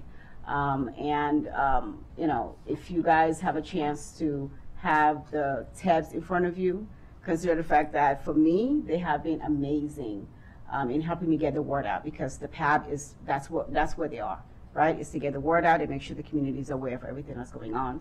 And TABS has been an amazing help in that, and so has OMB, and Talia has been great. So just want to make sure that you understand what's happening with this new office. So thank you very much. Thank you for the brief update, Ms. Barry. I know the Public Safety Committee will further engage after July 1st, and appreciate your work and the members of the board. So with that, all those in favor of the Police Accountability Board as approved by Public Safety Committee, that is unanimous. Thank you. Mr. Chair. Thank you very much, Mr. President. Next is the Fire and Rescue. And if I could please invite they already hadn't, see that way, firefighters know when to show up. Have you noticed that? And I'm going to turn it over to Ms. Farag as we go through. These were 3-0 votes. Yes. Thank you. Yes, the proposed recommended budget is $267 million. That's about a 5.6% increase over the approved budget from last year. It's adding 11 new full-time equivalent positions. These are funded with ESPP funds, which I will get into shortly. This was discussed, and like the Public Safety Chair said, it was voted 3-0 to recommend the budget as submitted by the executive. It was discussed against the backdrop of the long-term structural overtime deficit that the department has been running for at least 7 years. The long-time overtime deficit remains at $8.3 million over budget for this year, and in fact, you've got the supplemental appropriation before you this afternoon for $10.4 million to address that structural overtime and operational deficit increase. The county was able to access new funding stream, the ESPP funding stream, which is a Medicaid plan amendment that allows for 100% federal reimbursement of the transport fees for ambulance service that transports Medicaid patients. So in FY24, they're expecting $13 million from this. The 11 new positions that are funded with these ESPP funds. These are not tax-supported funds, so we've technically put them on the reconciliation list for transparency purposes, so you understand where the money is going to, but it's not something that could be cut that would save tax-supported funding. I am still happy to go through all of the items that are on priority. The one issue that I will bring up for you that you will talk about shortly in Department of General Services budget is part of this shows a $2 million reduction to shift facilities maintenance of volunteer fire stations over to the Department of General Services. The Public Safety Committee recommended 3-0 to do that, and then the Government Operations Committee looked at it and made a cut that will actually make this shift budget neutral, and they can discuss that in the DGS budget. But just briefly, 15% of the ESPP funds will go to volunteers, and there's an additional adjustment to their existing EMST funds for $450,000. It adds uniformed community action coordinator and 2 civilian community action risk reduction specialists, 1 psychologist, and 1 critical incident stress management manager or CISM manager. It adds an investigator 3 position to help deal with backlogs and investigating complaints against firefighters, hopefully to return them out to duty faster. It adds an IT specialist for mobile radio systems, a fleet road tech who would be more flexible and be able to fix broken down apparatus more quickly than having them go to the shop to be fixed. A contract specialist to assist with procurement issues, a civilian diversity, equity, and inclusion officer, which is something that the chief has wanted for several years. As the results of their own racial equity audit, this was a recommended position. And an administrative specialist in HR to help with hiring and recruitment and that type of thing. And again, the committee recommended 3-0 to approve as submitted by the executive. Thank you very much for that report out. And before anybody has any questions or comments, Chief Goldstein, I just want to say thank you. This is your last budget appearance before us, and we appreciate your 33 years of service. And I know that there's lots of things you're going to miss. This probably is not one of them. Coming before the council asking for your budget, but I open the floor for any comments you want to make. Thank you, Council President Glass, and the opportunity to engage with the council and engage with the members on the dais there to support the service and to support the service to the community is the honor that I've had for the nearly 33 years and the nearly 9 years here. So thank you. And Susan, along with the Committee Chair Katz, has outlined the budget as recommended by the executive and the efforts as we have aimed to improve the organization and support the services to the county. Very good. Well, thank you again. And thank you to your team for the work that you all do. And I know there will be more recognition and celebration for you at a future date. But not seeing any comments by colleagues. All those in favor of the Fire and Rescue Services budget, raise your hand. And that is unanimous. Thank you. Thank you, everybody.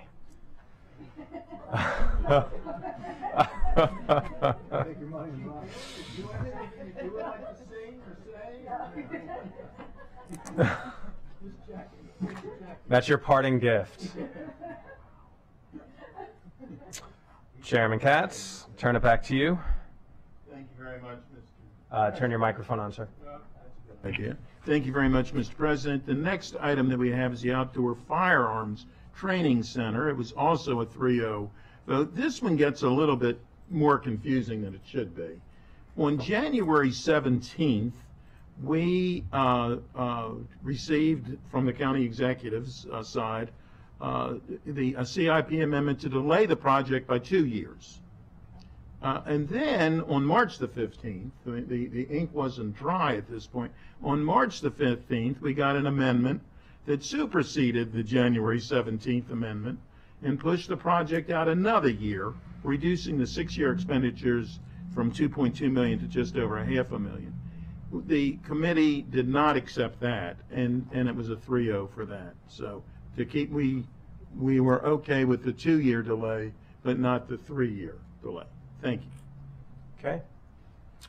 All those in favor of the Public Safety Committee recommendations regarding the CIP for Outdoor Firearms Training Center, raise your hand. That is unanimous. Okay. And back to you, Chair. Thank you. Katz. You good? Yeah. One more, and then we'll come back. Yeah. But All yes. right. Okay. The next one is the White Flint Fire Station, and that one was also a proposed amendment to delay construction by 1 year. And then we got the March 15th amendment. It's deja vu all over again to supersede it. The committee recommended to reject the additional delay and to maintain the current scheduled. That area is a growing area, and it certainly is something that is needed. It was a 3-0 vote. Okay.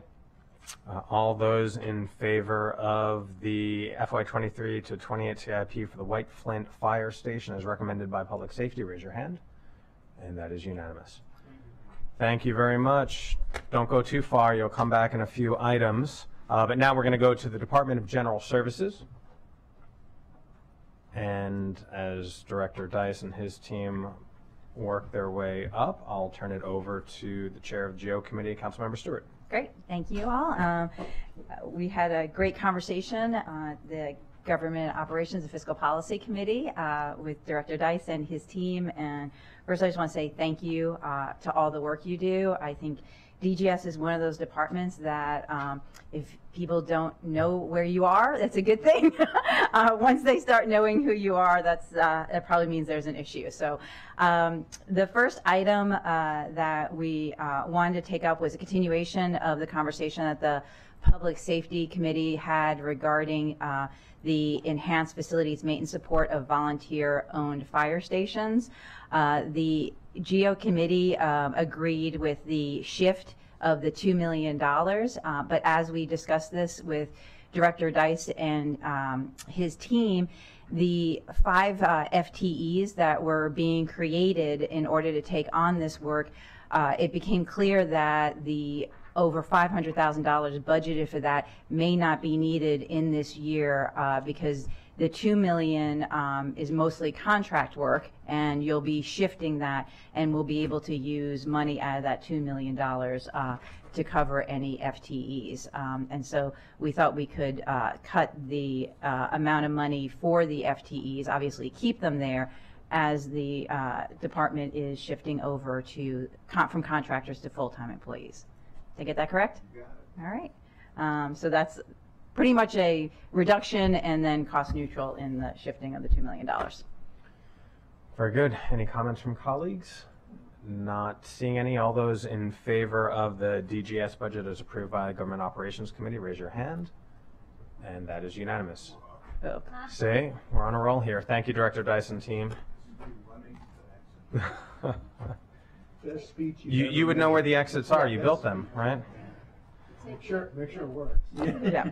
Yeah, follow this sign. Check out my thermostat. Yeah. While you're here. See, you didn't get out fast enough, did you? Yeah.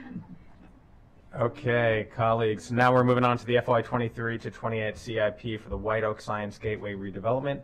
Turn it over to the Economic Development Committee Chair, Fanny Gonzalez.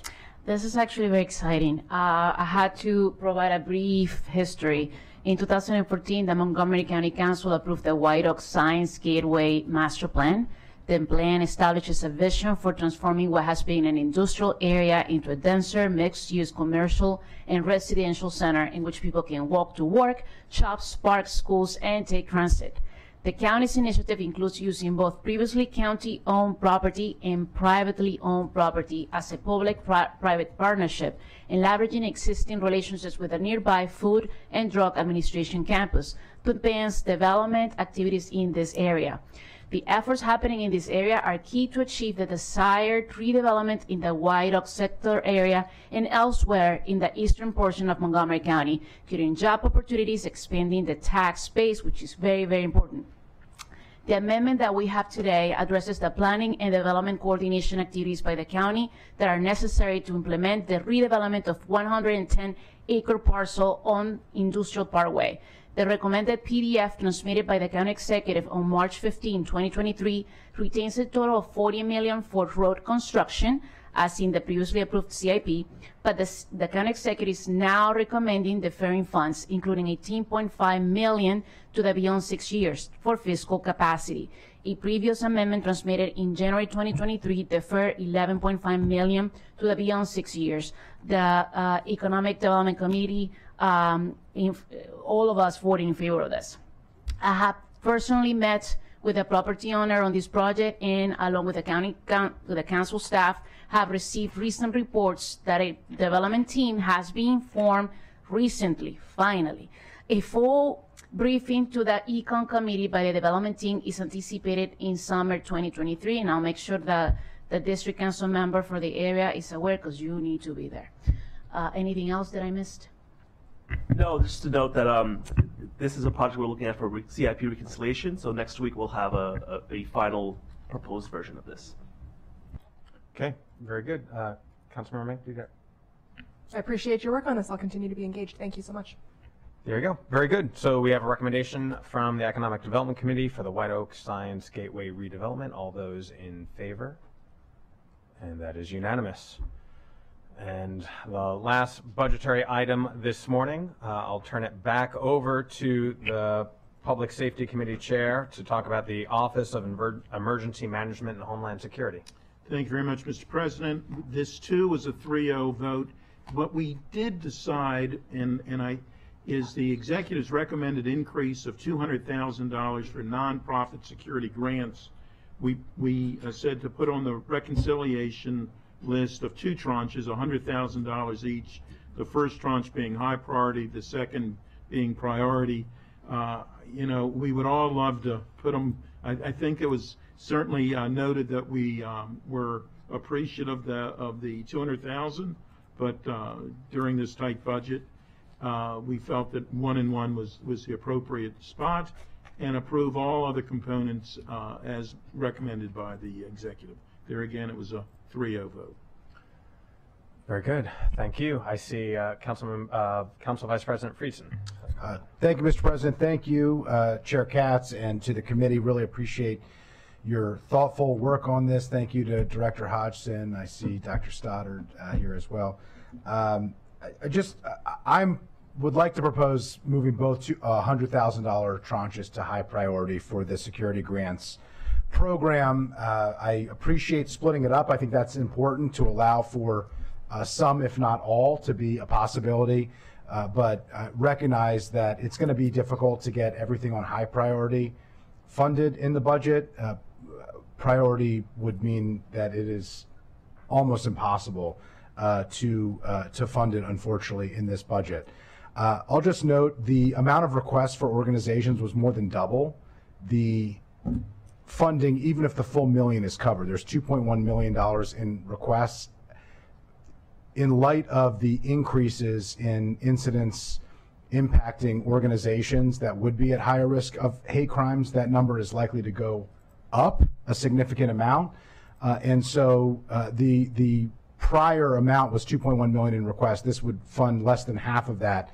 If we're not able to fund the additional increase, we would be substantially lower than that. I'll just note, and I'm very proud of the prior council, even in a same services budget, this $700,000 initial funding request that I worked with the county executive on, that Chair Katz knows, and Councilmember Albernaz, that were part of a town hall meeting with faith organizations in light of these issues, which was the impetus to that program. The council funded the $700,000 even amid same services. If anything, there is more need today than there was. In light of that, we also expanded it. I'll just remind colleagues who weren't there for that. It was originally focused on religious-based nonprofit organizations and bias incidents. In light of the anti-Asian hatred that we were experiencing, we expanded it to ethnic and religious-based organizations. And I'll note, if you go through the recipients, It covers a broad breadth of religious and ethnic organizations, all who face significant challenges, unfortunately, in deeply divisive, very violent, and very scary times. And it has been a lifeline to many of these organizations across faith and across ethnic organizations. So in light of that, I appreciate the recommendation. I do think it should stay separated with $100,000 tranches, but would request that we move both $100,000 tranches into high priority. I'll second. Everybody jumping in to second it. There we go. I heard Councilmember Katz, so that is seconded. I'll turn over to Councilmember Stewart. Well, I was going to second it. Thank you, Councilmember Friedson. And just I agree with what was said, and I just wanted to extend my great thanks to all of you and the work that you do. And you know, like our police department and our fire department, you all you do see people on their worst days, and I so appreciate the work that you do. And I think doing these grants is so important because of the world we live in right now. And we need to make sure that we're doing all we can so that people feel safe, and we going to either their places of worship, our nonprofits, or any place. And I'm hoping that by putting these in place, we do reduce the need for you all to respond to incidents. So I fully support moving this to high priority. Thank you. Councilmember Katz, did you have any additional comment? Nope. Okay. There you go. Councilmember Fanny Gonzalez. I was also I agree with Councilmember Friedson. Many of these hateful incidents have been happening in my district, and it's really heartbreaking. So anything that we can do to fight against that and bring love to our community is important. So I do wholeheartedly agree that it should be a high priority, the whole thing. Thank you. And had not there been a rush to second or third or fourth, as the case may be, I would have thrown my hat in as well. I know that after the applications closed, more people requested support. And there was a church that was in the Greater Olney area that reached out to me after an anti-LGBTQ incident, and they did not even know about the support, which is how I learned that just this year it was already overburdened. So I support this effort as well. Councilmember Mink.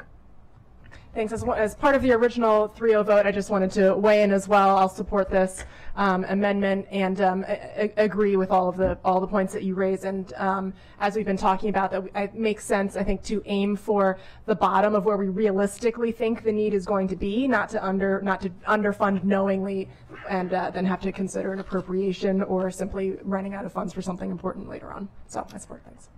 So all those in favor of moving the security grants from priority to high priority, raise your hand. And that is unanimous. In two tranches. Yep, in two tranches. Any other comments, colleagues, regarding the Office of Emergency Management and Homeland Security? I will just also say that I know that your office has been doing a lot this year, particularly with apartment blazes, and making sure that individuals are taken care of and their families, and so there's no shortage of work that you are undertaking, and so we do appreciate that. Thank you. And with that, there's a public safety recommendation. All those in favor of the recommendation, raise your hand, and that is unanimous. Thank you. Okay. Colleagues, we're now going to move to the consent calendar, and for the first item, I need to ask for a motion to suspend the rules, to suspend Rule 7C, so that we may act upon the resolution on the same day it is introduced, and that is specifically a resolution regarding the action to acknowledge that yesterday there was an election in the village of Friendship Heights, and so that needs to be acknowledged in this consent calendar. Can I call for a motion to adopt that resolution? Second. Moved by Vice President Friesen, seconded by Councilmember Albernaz. And can I have a motion to approve the consent calendar? Motion. Moved by Councilmember Lutke, seconded by Vice President Friesen. Let's approve it, and then you can make a comment. Sure. Great. All those in favor of the consent calendar, raise your hand. That is unanimous. Vice President Friedson? Yeah, just very quickly, I have the great honor and distinct privilege of serving as the Chief Judge of the Friendship Heights Village election, which I have done and is the tradition for the District 1 council member to do. I started yesterday before budget at 7 a.m. to open and inspect the ballot box and locked it, and then returned at 8 o'clock, left when final tabulations were done just before 10 p.m. Just want to congratulate all of those who put their hat into the arena. Not easy thing to do, particularly in a hyper-local election where there are such engaged residents like we have and are so fortunate to have in Friendship Heights. And also especially I wanted to thank the League of Women Voters. This is an election that is run exclusively by volunteers at the League. I have seen them in action, how dedicated they are. Many of them put in 13, 14-hour days yesterday, and they're just an extraordinary resource to defending our democracy at the local level and truly living our values out loud. And so I just want to congratulate the winning candidates, the candidates who were willing to put their hat in the arena, and all the volunteers and staff members at the Friendship Heights Village who helped to make that election a success. So thank you very much. Very good. Not seeing any other comments. We are adjourned until 1 o'clock when we will have another proclamation. Thank you all.